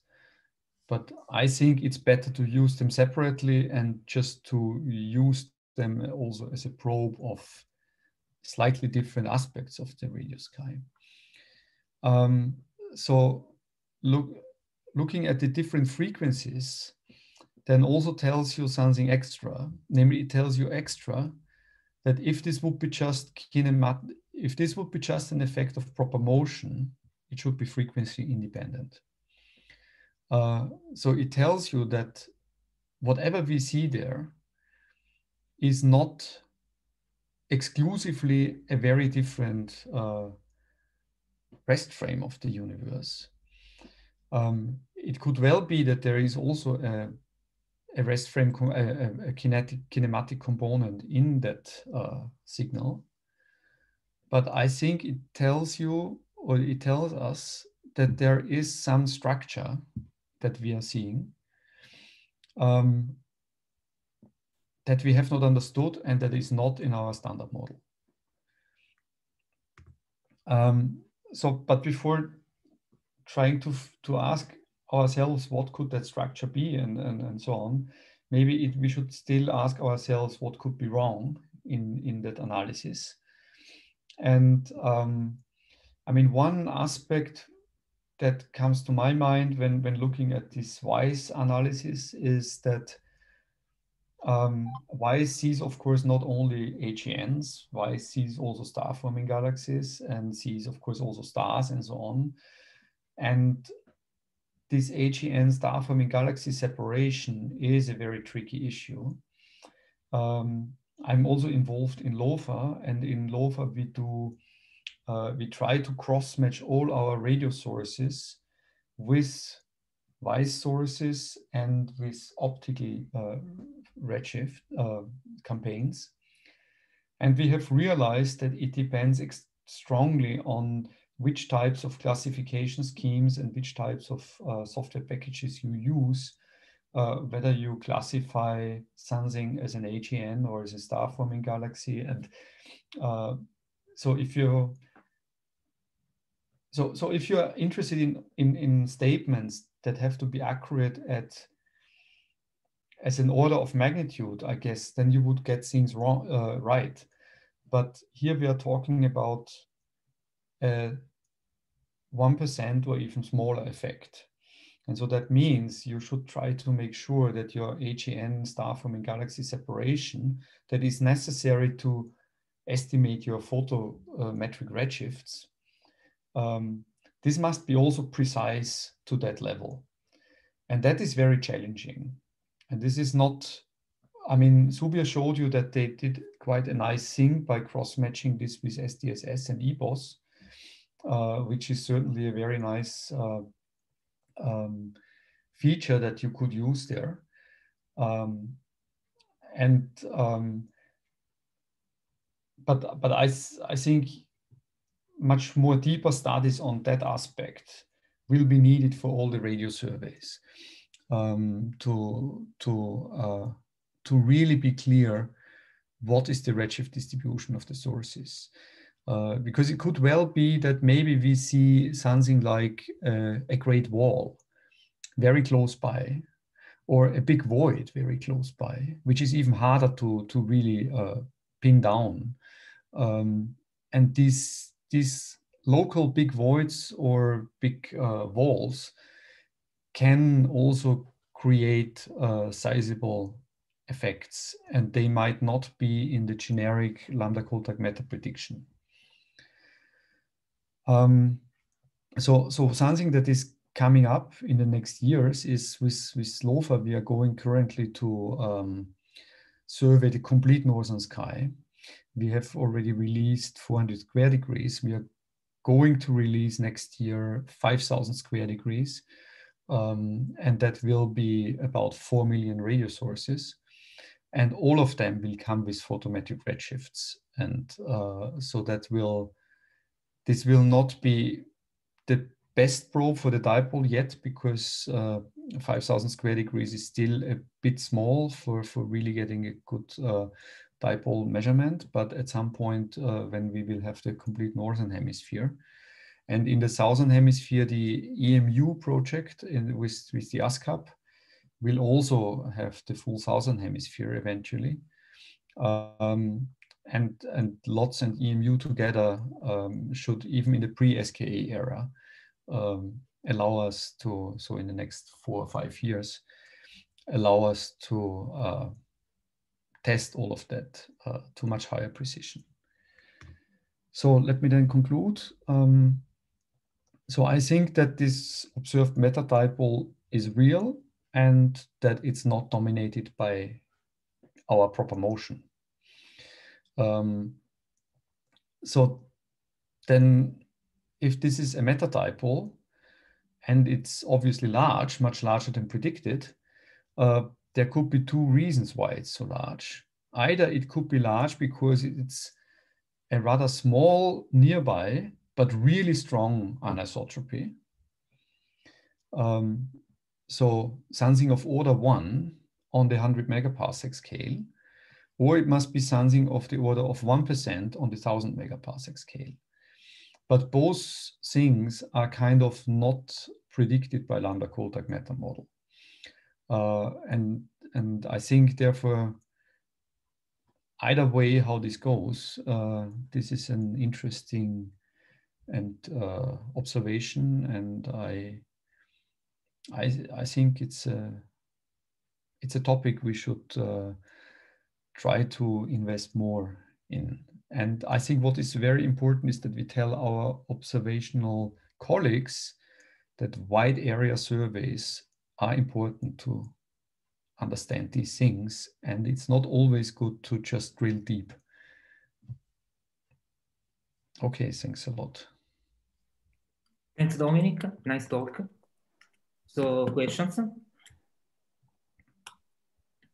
Prabhakar, do you have another question?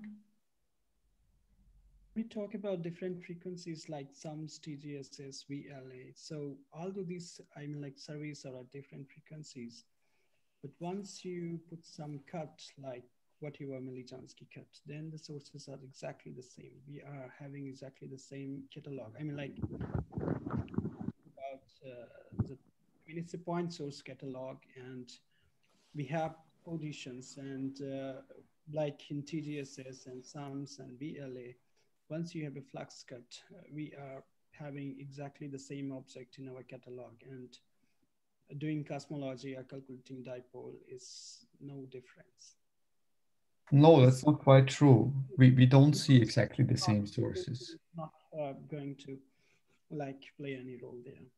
No, but the sources, there is a variation in spectral index of the different sources. It's not that all the sources have the same spectral index. So if you do a flux cut, so what we did is we compared different flux cuts that correspond to a spectral slope of 0.75. So we use the flux cut of 150 millichansky in TGSS and 15 millichansky in NBSS, for instance, right? Which would, if all the sources would have the same spectral slope, then we would see exactly the same sources. But it's not true. There is not a one-to-one match of all the sources. So, and that can also then explain why you see slightly different sources. So you see slightly different populations in the different frequencies. And that's why you can see different amplitudes. I mean, but you, when we are doing dipole, then it's, I mean, I have checked this effect, then this is like, it's going to be averaged out. Like if you consider like 1% fluctuation in spectral index, or like even higher fluctuation in spectral index, But when you really do the dipole, it's not a big effect. No, but the fluctuation in the spectral index is not 1%. We have objects that have spectral indices of -3, and we have ones that have flat spectral index, right?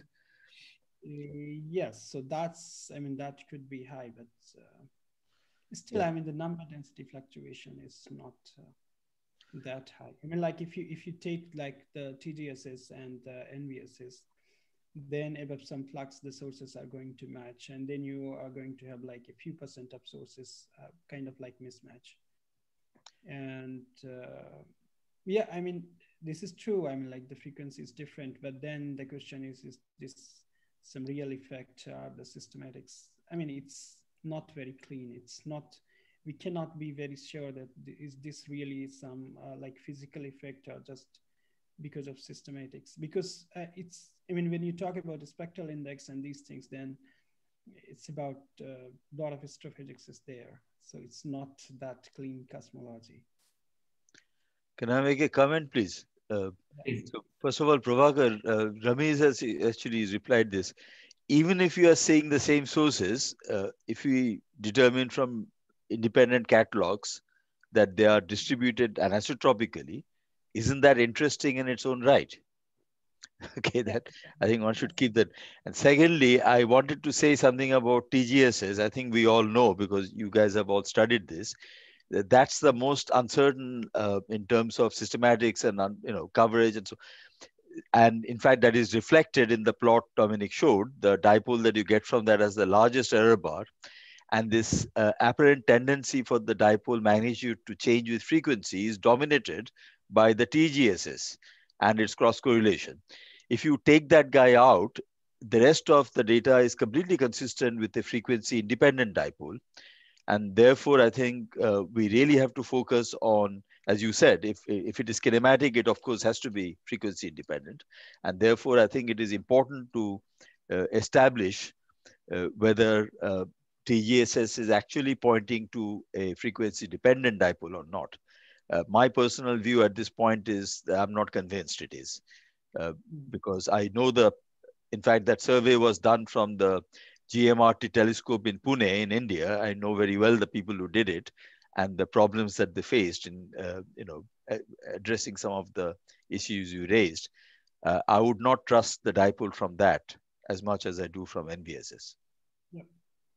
No, sure, yeah, that's fine. But nevertheless, I mean, that they show the same directions.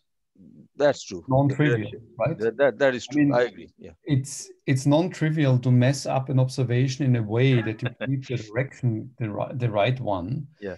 But you just mess up the amplitude. No, I agree. In fact, Ashok Singhal also has looked at the quasars. We don't think he did it as well as he did the NVSS catalog earlier. And he gets a direction which is the opposite of what I quoted, right? I mean, you can get differing answers. You have to be very careful in this game. I agree.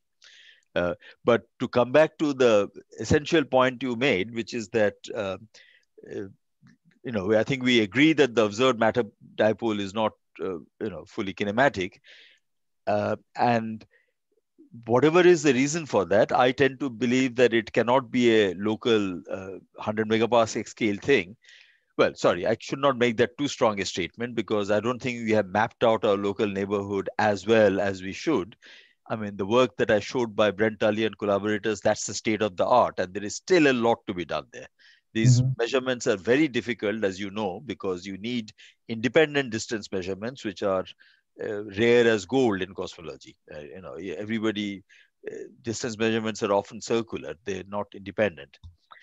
And my point is that regardless of what the source of this is, the important takeaway message for me is that this definitely shows that we cannot just assume that we can make this 360 kilometers second transform to the CMB frame and say that, if I might show my screen again for a second, that the very important implication for me, which I take rather personally, is that we are told that when we see a dipole on the sky in terms of the inferred acceleration of the universe, which is definitely a dipole in the observations made in the heliocentric frame from where we are. And then people criticize us by saying, no, no, no, you have to go to the CMB frame and correct for peculiar velocities, and then you will get from this anisotropic acceleration to an isotropic one. Okay.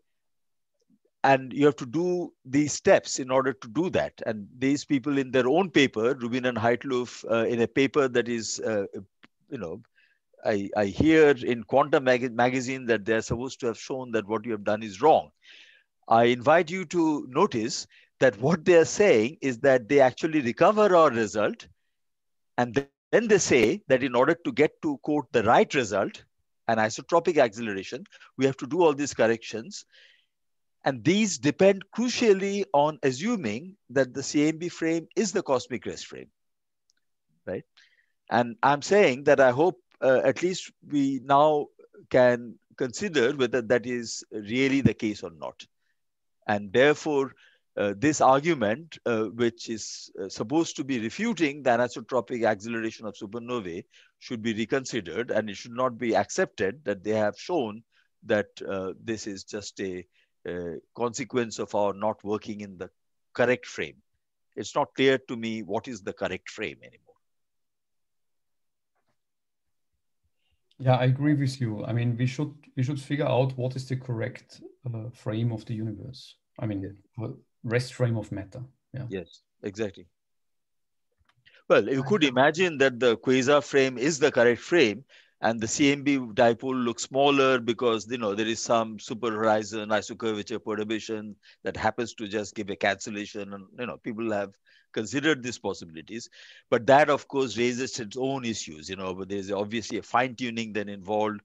Why should that have happened and so forth. I think we're just at the beginning of trying to get to grips with this. But the first thing is to accept that what we are told in the textbooks, every textbook, with the exception of the health warning in Steve Weinberg's textbook, that we need to now look at that with data. And this is something that I'm, feel very strongly about, that when we have a standard model, to call something a standard model, we should go and look at the fundamental assumptions of the model and check them with data. And this has not been done, in my opinion, for cosmology as much as it has been done in particle physics. And I don't understand, therefore, why people are so opposed to doing it, because actually these tests, as we have just discussed, are not that complicated. They are very transparent, they're very immediate, and the impact is considerable. So I don't understand why more cosmologists don't want to do this work rather than make forecasts for how well you're going to measure the equation of state of dark energy or whatever. I mean, you can't find in any of the manuals for all these surveys that are coming up any discussion of this, with the exception, I agree, in SKA, in the science book, I think because of you and others, Dominik, there is a emphasis placed on tests of the cosmological principle. But in most of these missions, I don't find any mention. Yeah, but one should also say it's very hard to keep this to keep this to be in the whole consortium, right?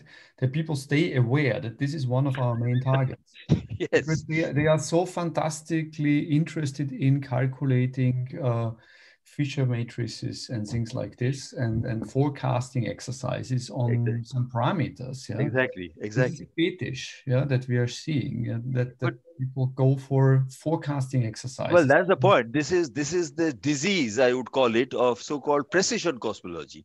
What we want is accurate cosmology. We want to get the right model first before you measure its parameters to n places of decimals. That's just, we have seen in the history of science that is not the right thing to do. You have to first determine if it is the right model. We should probably, this is a very contextual statement, right? Because one can say, in what context are you asking this question? Now, if you ask for CMB observations, people have tested for statistical isotropy, and all of these tests have been rigorously gone through. Now, this is a new measurable, and you're trying to ask the same question, I'm not even sure whether this is a question of isotropy or homogeneity. For me, I think of this being as a locally inhomogeneous universe. That is what we are probing here. And so I think it is very important to separate the contexts, no? It's not hardly local. We are talking about objects at redshift of typically of 1. So it's not local. And you're right that in the CMB, there has been much more attention paid to testing statistical isotropy. In particular, there is, as you know, there is a 3.5 sigma indication for a hemispherical anisotropy. There is a similar indication for a scale-dependent modulation of the primordial fluctuations, which in fact we established using the BIPOSH formalism that Tarun and others and Amir Hajian came up with. There is evidence that there is a scale-dependent anisotropy, a quadrupolar modulation in the fluctuations. So in the CMB, these tests are relatively easier to do. And however, cosmic variance is a limiting factor. And I think that in order to proceed further, you cannot do that with current data. Even with Planck, people have looked for the aberration effect in the CMB. I think this has not been discussed so far, so let me mention that. They have a paper very nicely titled Epursi Move. It's supposed to have established the kinematic origin of the CMB dipole. Unfortunately, it has not, because the detection was 2 to 3 sigma. Okay, and you can tell that from the size of the dipole they infer. And similarly, they have gone on to a Epursi Move 2, where they're now using the thermal Sunaev-Zeldovich effect. Unfortunately, in the CMB, you have the problem that you have to be sure you're seeing the CMB and not some galactic foreground. And in the past, we have gone wrong with that, the famous bicep saga for one. And when you are getting down to this kind of level, so measuring some effect, which is 1 in 1,000 of 1 part in 10 to the 5, then it is really challenging. And you really have to understand whether your foreground subtraction is accurate to that level. So I agree with you that in general, the CMB, the mathematical formalism is very elegant, and people have done beautiful work on devising various tests, and they are being done. But currently, I think, the data that we have in the CMB so far is not adequate to settle the matter. We have to go to new missions. We cannot do it with the current data. No, but we'll probably all agree with that. What we are probing over here is the dipole in the local large scale structure distribution, right?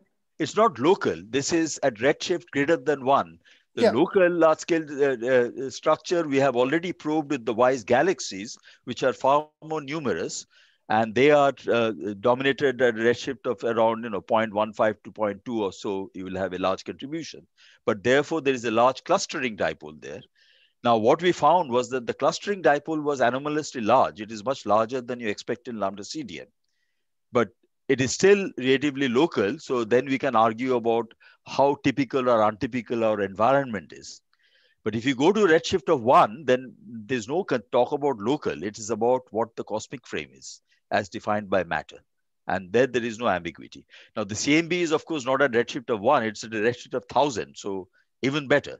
We know exactly what the cosmology was when the CMB decoupled. It was exactly Einstein de Sitter universe. And, small fluctuations. We can measure them with far more precision. But I'm saying that this aberration effect in the CMB, which one might hope to detect to definitively decide the issue of whether the CMB dipole is of kinematic origin, that measurement, even with Planck, is not good enough. It's not better than 3 sigma. And unfortunately, I know people have been trying to improve on that. Well, for example, Shubhadeep Mukherjee and others have been doing that, Ben Wandelt and so on. And they haven't been able to push it further than what I just said. Sorry to interrupt you, but we just realized that we have a sort of time cutoff due to the meeting of our Zoom meeting at 6 o'clock. We are not sure about what will happen, but for the moment, let's keep discussing. Okay, but you might certainly all disappear into hyperspace. Yes. Maybe. In that case, I apologize, but let's see what happens. Seems to be I have a question, please. The question refers to the instrument you use to detect this anisotropy. What happens if you observe, if the precision permits in the future, if you observe the universe with the gravitational waves and not with the light, that could create some new possibility, because it is supposed to be also a background of gravitational waves, and perhaps that background do not have the same rest frame that the CMB.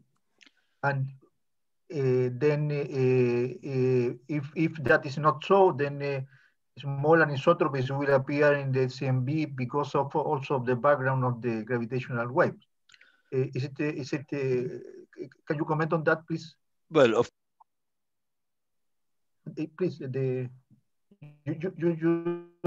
have to connect your microphone, Subir. What we have detected so far. Your microphone. Yeah, I've just unmuted myself. What we have detected so far, of course, as you know, is gravitational waves from individual sources. And obviously, as we detect more and more sources, not just a handful, not just hundreds or thousands, but millions, then you will indeed have a hopefully, you have a large population. But I don't think you're going to be able to detect gravitational waves from sources at a redshift of 1. They're just too faint to be detected. The other thing that is cosmological is, of course, any relic gravitational background from the early universe, right? Now that essentially, as you know, currently the upper bound on that is already at the level of something like 0.2 microkelvin, right? The CMB fluctuations are about 60-70 microkelvin. The upper bound from BICEP on the B mode, etc., that's already at the level of R of less than 0.1 or something. Now, these future experiments are supposed to go down to 10 to the minus 3. So you're actually trying to measure a temperature on the sky, which is now of the order of nanokelvin. Now, the sensors can certainly do that. There are sensors that can do that. Question is, can you actually clean your foreground in the galaxy to that level of precision? Right. So I'm not,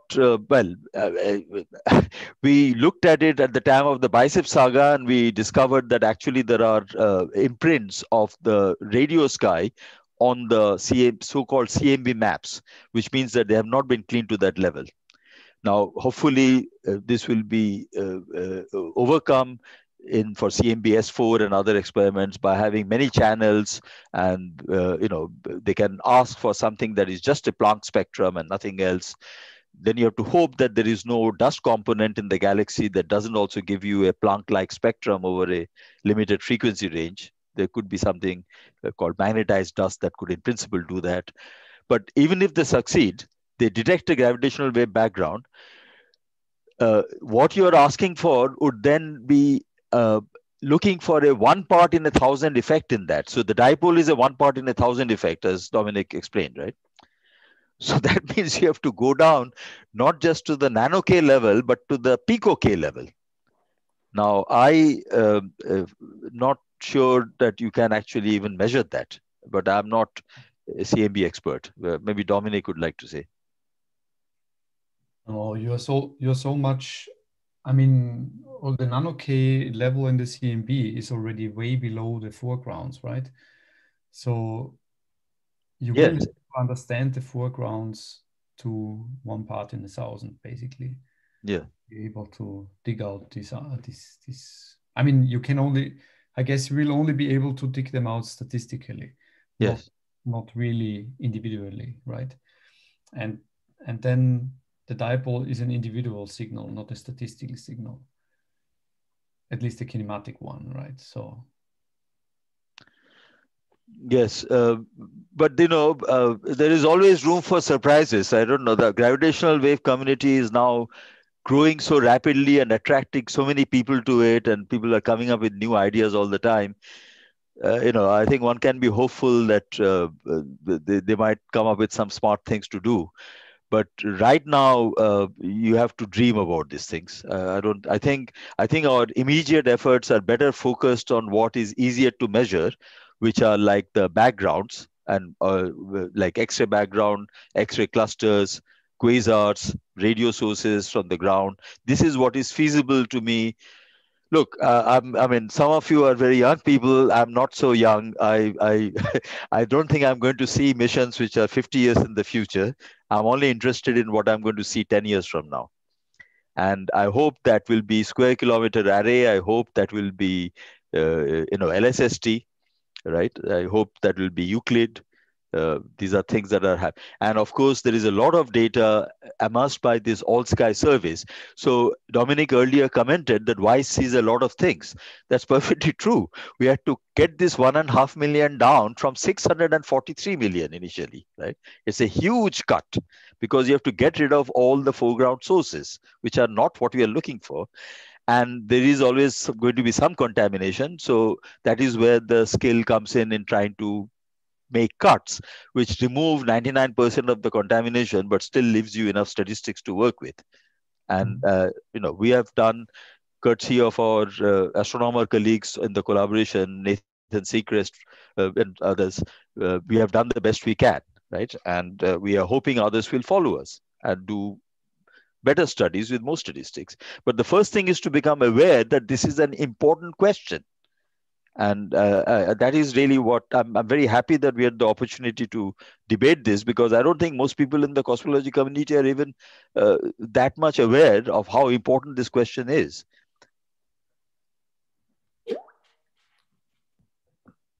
Thanks. Next question. I see a raised hand by Pavel. Yeah, thank you. It was really a pleasure listening to this. And I'd have the following question. As I understand it, the fluctuations in the CMB, which is at the redshift of 1,000, give us the initial conditions and the current understanding.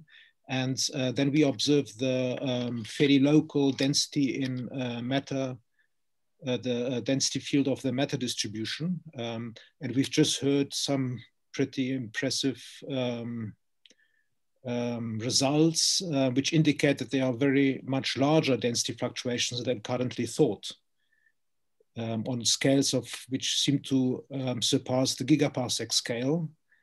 And my question is, with which physics would one get from the redshift 1,000 initial conditions to the observed matter distribution, which seem to be much larger than currently thought? As far as I know, the current law of gravity would not be able to do that, even with the help of dark matter. Sorry, this data, I don't know if you're referring to this plot I showed earlier. The measurement has been made only to redshift of 0.06. So that's about 300 megaparsecs. This is not actual, there's no actual data there. The measurement is been made up to Shapley. And we need a large object if it is at Shapley in order to pull us with the observed velocity. Yes. So, but we don't actually know. There could be a dipole repeller. So Tully and others have pointed out that it's not just you need a block to pull us. If there is a gap behind us that can push you as well. Yeah, but we just heard from Dominik that there is evidence that there is a much larger scale and inhomogeneity, right? So the matter dipole distribution, I mean, it's not, doesn't seem to be completely certain yet, but there's indication. And we know from the local 300, well, local gigaparsec scale, the KBC void, Indra Nilbanik mentioned this on the chat, that the underdensity on the scale of about a gigaparsec is something like 50%, which is massively incompatible with the lambda CDM model. Oh yeah, you're talking about the local void. Yes, sure. Yeah, that is not something you would expect in lambda CDM, where, as you quite rightly point out, we can calculate, assuming usual formalism, what the chances of seeing an underdensity are. I don't have the plot here, but it's similar. You would not expect such a large void. Exactly. So, and combined with the Hubble tension, the falsification of the lambda CDM model surpasses the 7 sigma confidence level. So, but I've just heard evidence from Dominik that there seems to be even larger scale inhomogeneity. And it seems to me that there's no way of getting from the redshift 1,000 boundary condition to the current Z redshift of 0 boundary condition with any known law of physics. Sorry, Dominik, what did you say about the inhomogeneity on large scale? Yeah, I mentioned, I mean, in principle, one explanation could be that, I mean, this is a gigaparsec sized object, but then it's not an order 1 perturbation, right? Then it would be an order 1% perturbation, which is still much larger than what lambda cold dark matter would predict. Oh, yes, yes. Sorry. You are proposing a hypothesis which could account for this. Yeah, that's not something we have actually measured. Yeah, that's so, a possibility. Yeah. So with which physics do we get from redshift of 1,000, assuming the CMB is that correct boundary condition, the hot Big Bang echo, or photosphere to the current redshift, right? What's the physics? It can't be in Newton. You're saying that the fluctuations small fluctuations that we do observe in the CMB could not have grown to give a structure as big as the one that Dominik is postulating could be responsible for this inhomogeneity. That's what which we even see in the local gigaparsec void. So the yeah. So that's ruled out of Newton. So what do we do? Well, it's a matter of what p-value you're prepared to accept, because if you're in a Gaussian random field, anything can happen, right? So the point is that I said earlier that the probability of our being in a locality where we see, for example, a bulk flow as large as that is less than 1%. So if you are a lambda CDM fanatic, you would say, oh, sure, we can have as large a void as you like if you allow me to be 0.001% likely or 0.0001% likely. So we have to then decide on what is our threshold for how unlikely you are prepared to accept we are. Right. So because anything unlikely can happen, it's this tiny vanishing probability. So at some point we won't believe in that anymore, and we will, as you are saying, ask to see some new physics explanation. Right. The question is, have we got there? There's another raised hand by Rudin. Sorry. Thank you. There's another question by Rudin. Please. Hello. Hi, Subir. This is Rudin. Hi. I just wanted to ask about so you showed the concept of a tilted observer, and you briefly discussed the work by Sagas. I was wondering, so that when I looked at his papers, it seemed that what was determining a possible sort of fictitious deceleration parameter was, of course, the size of the region with bulk flow, the magnitude of the velocity, but then also I think it seemed that it was important whether the peculiar velocities were as a whole contracting or expanding. That's right. Whether the flow is converging or diverging. That's right. That will determine the sign of the thing and also its magnitude. It's precisely because those things are so hard to calculate. Because nobody has measured these things. We don't really know whether, I mean, the peculiar flow measurements are so rare that it's very hard to be able to tell how much is the shear in the flow, etc. And that is why we can't calculate these.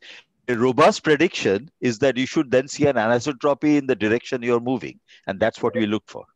Exactly. Yeah. So I was going to ask precisely this, that it seems that you seemed to sort of favor the spirit of this possible alternative explanation. But I was going to ask, and maybe you answered already, how far are we from maybe testing this particular setup more precisely, if we can,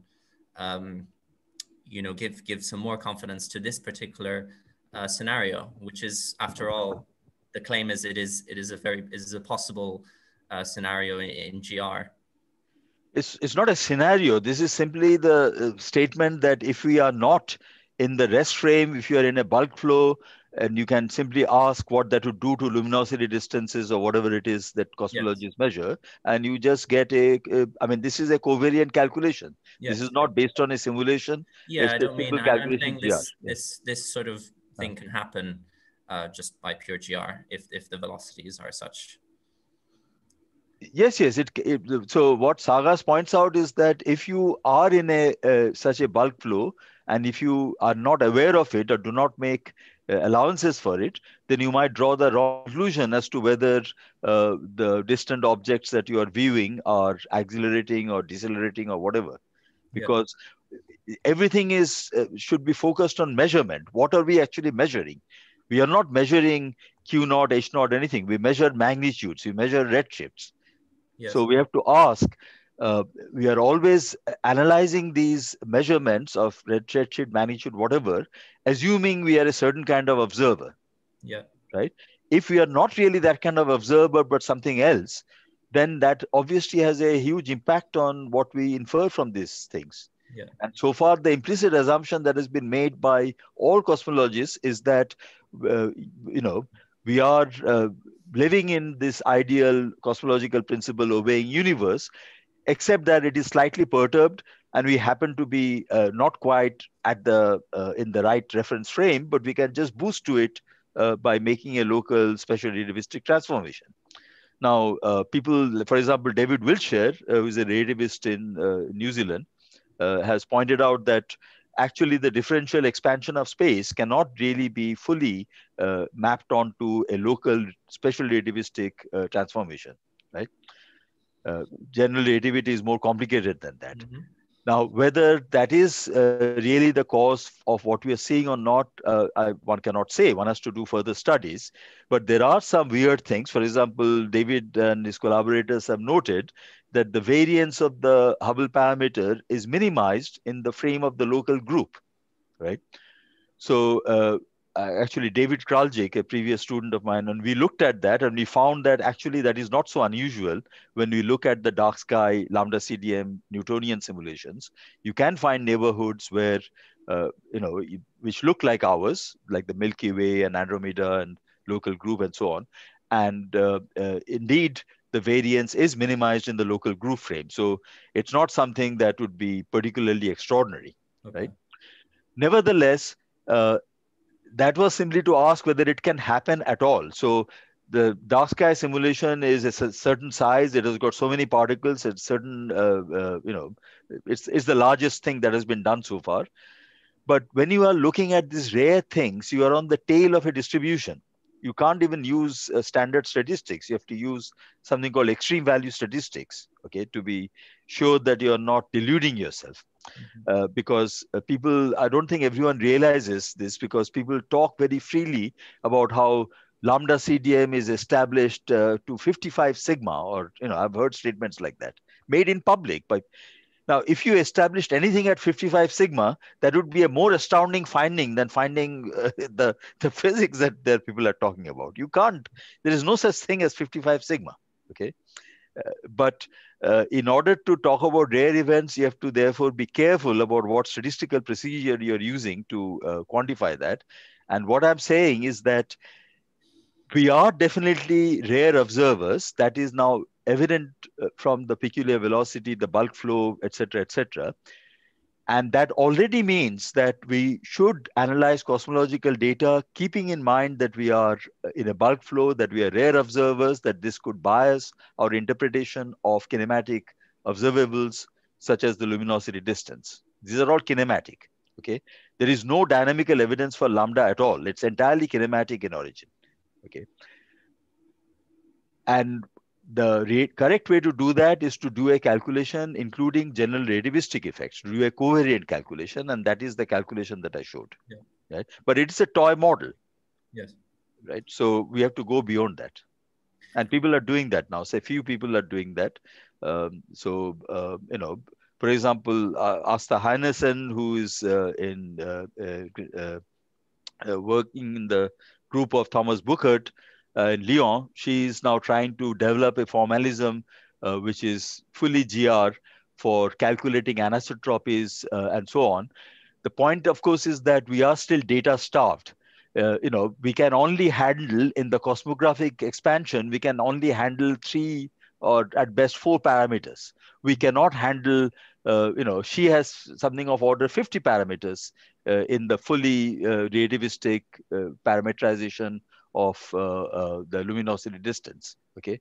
Whereas we have, oops, sorry, I meant to show actually this thing here. So we have only, the Hubble parameter, deceleration parameter, the jerk parameter, and we might allow a angular dependence on the sky for, 2 of them. That's the maximum we can do, okay? Because otherwise you don't have the statistical power to constrain anything. But if you give me 100 million objects, then sure, we can then start doing something more, impressive, fully relativistically GR-wise correct. 99% of cosmology that has been done is Newtonian. This again is something people don't appreciate. Most simulations that are done are Newtonian. Only very recently, the first GR simulations have begun to be done. And in fact, there's a group in Geneva, Ruth group, and they have done this. And they actually found that, in fact, it doesn't make much of a difference, they say, to the statistical effect of inhomogeneities along our past light cone. The so-called back reaction effects, they say, are not important. But again, they have done it assuming a typical observer. I've requested them to redo the exercise for unusual observers, such as ourselves. Okay, I'm not sure that they will find the same answer. I don't think Ruth is there anymore. Otherwise, I would have asked her to comment on that.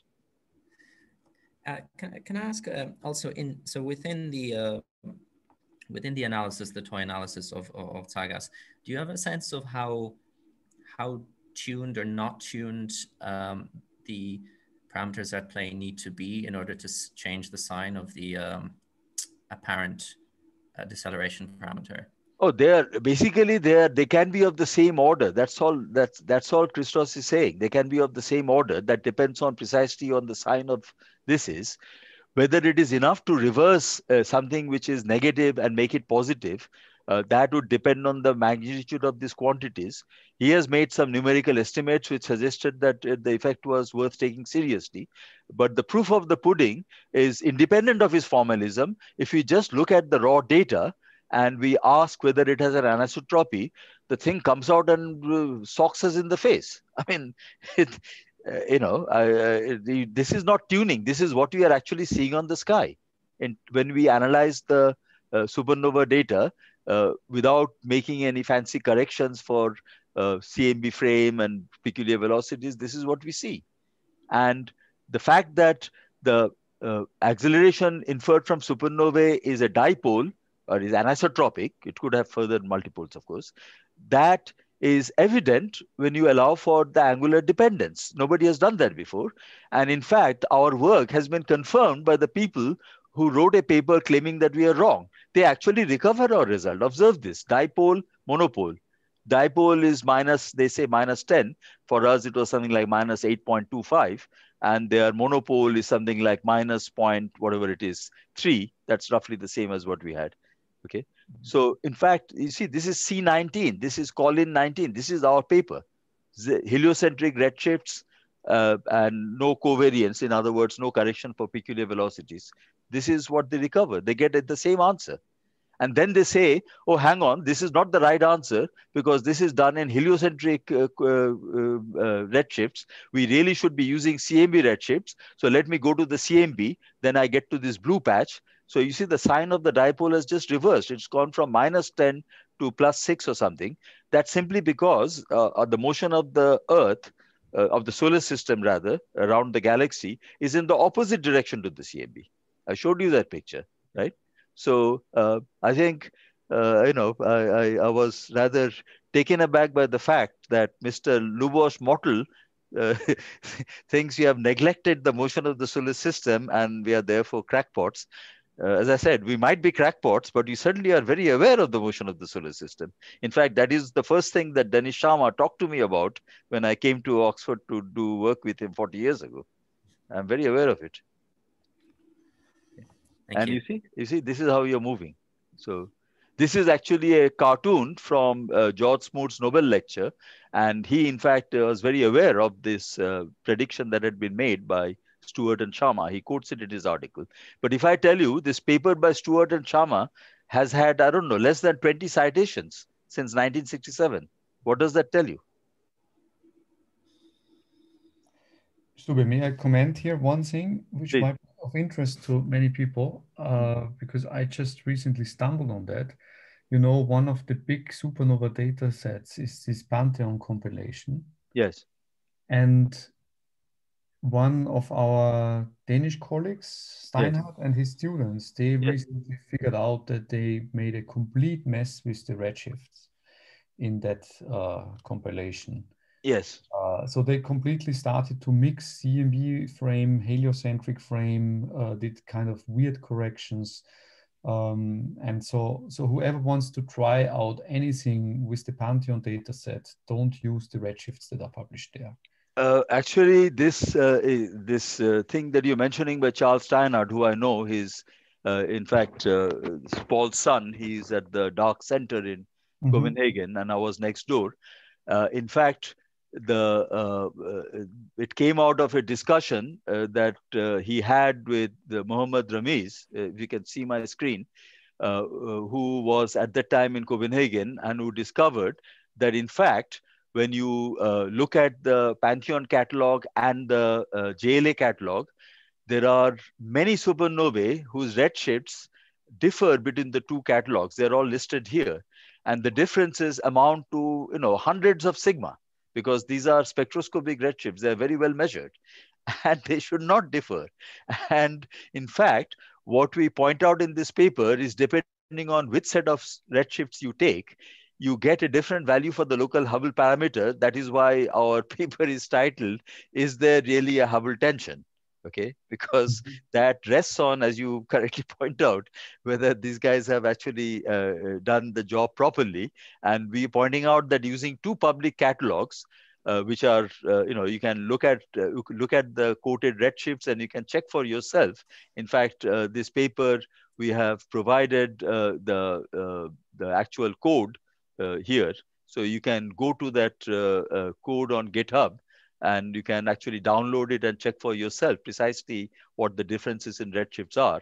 And Ramiz has provided a Jupyter notebook with which you can do this. And in fact, we put that on the archive. People don't even want to publish it. This is all verifiable stuff, which is based on publicly available data, that there is this discrepancy. And in fact, if you do that, you see that the Pantheon redshifts favor H0 of 72, whereas the JLA redshifts favor H0 of 68. And people are going on about the discrepancy with the Planck measurement, that's 67.4. So we don't really see that you can make a case for a tension when your local measurement is actually uncertain to much more than the precision that has been claimed for it. And as you say, Charles Steinhardt has also done this. In fact, he was, well, I don't want to speak for him, but he was perhaps a little more reticent about stating it as, as candidly as I've done. Because, I think people should know this. Yeah, because a bachelor student of mine rediscovered this. And then we found out that others have also known. Yeah, so please ask your student to go to this website, download that code and check it, and he can verify for himself that everything that we have stated in this paper is true. Which, by the way, this is a paper we have been unable to publish because nobody wants to actually say that there is no strong basis for claiming there is a Hubble tension. So let me take one last question. There is a raised hand by Shamik Ghosh. Yes. So please. Yeah. Hi. Thanks to both the speakers for a fantastic talk. I just have one comment and an associated question. So this was actually noted by Dominik in his talk that systematics and seeing and all of these small systematic issues which are associated with any large-scale structure surveys are going to be more and more important for us to know. So the point is, in case of the CMB community, there are like end-to-end simulations which are done and systematic checks which are done. And still at the end of it, like for Planck polarization, if you're aware that there is a lot of residual systematics which was found later on. So one of the things I think going forward is going to be very important for the upcoming surveys for large-scale structures is going to be to ensure that we precisely understand what the effects of systematics, beam, seeing, all of this are doing to our observations, and we can reduce them as far as possible and quantify them in our simulations. So moving forward, what has been done with regards to this in terms of the simulations and putting it in the next generation surveys which are going to be coming up? Dominik, why don't you say that with regard to SKA? That might be something specific that. Yeah, I think, I mean, with respect to the radio things, not only SKA, because I think it's also applicable to EMU and to LOTS and so on. Which Sorry, what's the other one? EMU, the emulating map of the universe with ASCAP. Okay, okay. Sorry, and yeah. LOTS Yeah, with LOFAR, yeah. LOFAR 2-meter sky survey. Yeah. I mean, these two surveys will already give us partial answers before the SKA goes online. But I must say, unfortunately, we are not really doing very well with end-to-end simulations. And that the main reason is that a really true end-to-end simulation for an interferometric survey is strictly speaking impossible. Because when if you really want to simulate a complete telescope data stream, you are talking about terabits per second per telescope. And you need a supercompute center to bring this down to a few gigabits per second, and then to further reduce this and so on. And you, for instance, with LOFA, we are producing a data set per night that is a few hundred terabyte. And so experiments like Planck, they are small data set experiments. This is not a big data set. And it's the same with LSST. LSST will have a much larger, order of magnitudes larger data stream. And so a true end-to-end simulation, strictly speaking, is impossible. So because you would need compute resources that are a factor 10 larger than the compute resources that go along with your facility. And they are already having access to the top supercompute centers. So there's no way that we can do this. So I think what we have to do is we have to learn which are the essential steps to simulate. And we cannot, so end-to-end simulation should not be the holy grail. It should be trying to isolate what are the critical elements and really get a good understanding of the critical elements. And then do simulations there, of course. So, I mean, maybe you have heard for the SKA, there is now a sequence of science data challenges coming up with the SKA. So the next science data challenge will be on analyzing H1 maps. They are still completely idealized. They still don't have a lot of the real systematics in. But nevertheless, I think whoever wants to get engaged with these type of things would be a good opportunity to try to join these data challenges to test your tools and things like this. Yeah, I mean, what else can I say? We have to, I mean, you know that we also live in times where we have a crisis due to climate change. And so we should not easily say we have to spend 10 times the amount of compute time to understand something better. We have to first spend 10 times the amount of brain power and then, and then think what we really compute, I would say. And maybe it might be good to actually have more investigation into the systematics, residual systematics, which are present in current generation data sets, and maybe learn from that as much as we can before we go ahead. And also maybe another good idea for statistical isotropy tests for cosmology in general is not just to do it with one data set or two data sets, but to try and use as many as we can and put all of these together and put joint constraints, which I think for statistical isotropy is kind of lacking for individual problems which have been dealt in CMB or large scale structures, but not done jointly very much. Well, you know the problem of trying to combine covariances from different experiments. So that is why it is so difficult to do in practice what you're saying in principle. And in particular, the systematics that affect large-scale structure are quite different from the ones that you are familiar with in the CMB. There's also the mismatch of the sizes of the data sets, as Dominik commented. And to be honest, so far I have not seen too many examples where there would be significant benefit from combining data sets. People, of course, do that when they have lack of data. There is no shortage for more data. That's what we need, right? Now, in many things in cosmology, we are data challenged. People don't always realize this. So for example, a very simple way to establish whether or not there really is a cosmological constant is to look for its negative pressure. That is the late integrated Sachs-Wolf effect. Now, it was pointed out quite a number of years ago, I think in a nice little paper by Nyaya Shafshoddi, that to see the late ISW effect at 5 sigma, you need 10 million spectroscopic redshifts, okay? You cannot do with less than that. This is in the cross-correlation study with the CMB.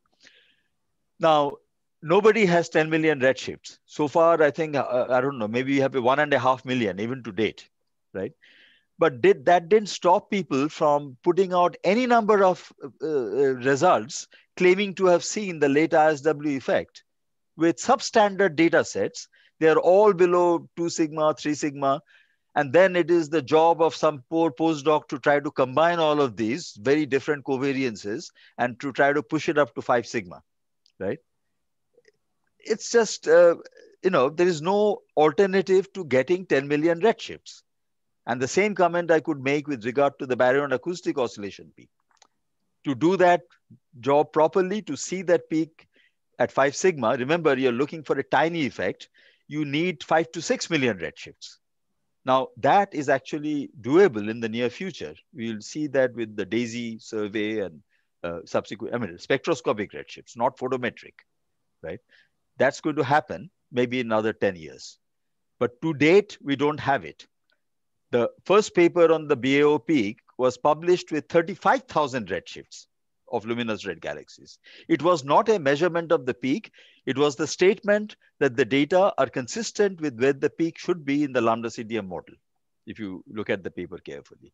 And every BAO analysis subsequently has used a template, a lambda CDM template, because the data sets are simply not large enough to pick out the signals without a template. But if you really want to believe that things are as they should be, we cannot afford to keep using templates. We have to actually measure them. I mean, when the Higgs was found at CERN, it was not done using a template. It's a peak, you take more data, it goes up, okay, as you expect. Whereas in the BAO peak, the first data release claimed to see it at 3.5 sigma. The next data release, it was below 1 sigma. Why? Because in a small sample, there is only a few percent chance of actually seeing the peak. It was 10%. So you do the same exercise 10 times, you only see the peak in one of those exercises, but that one you publish. You don't publish the other 9 where you don't see it. And unless you are knowledgeable about these things, you don't realize that this is what is going on. We need more data. I think it is completely untrue to say that we have a flood of data in cosmology. Not yet. We are just getting there. It is coming, and I'm looking forward to it, but you don't have it yet. Sorry for the rant, but I often feel that people should be aware of how much that they accept as having been established as fact is actually a different statement. It is the statement that an assumed model is consistent with the data. Okay, so I think it's a good time to close the session. But before that, I would like to thank on behalf of the audience both speakers for their time and the talks. Both talks were very clear, full of interesting insights. So we have a lot of food for thoughts this weekend. Thank you. Thanks a lot.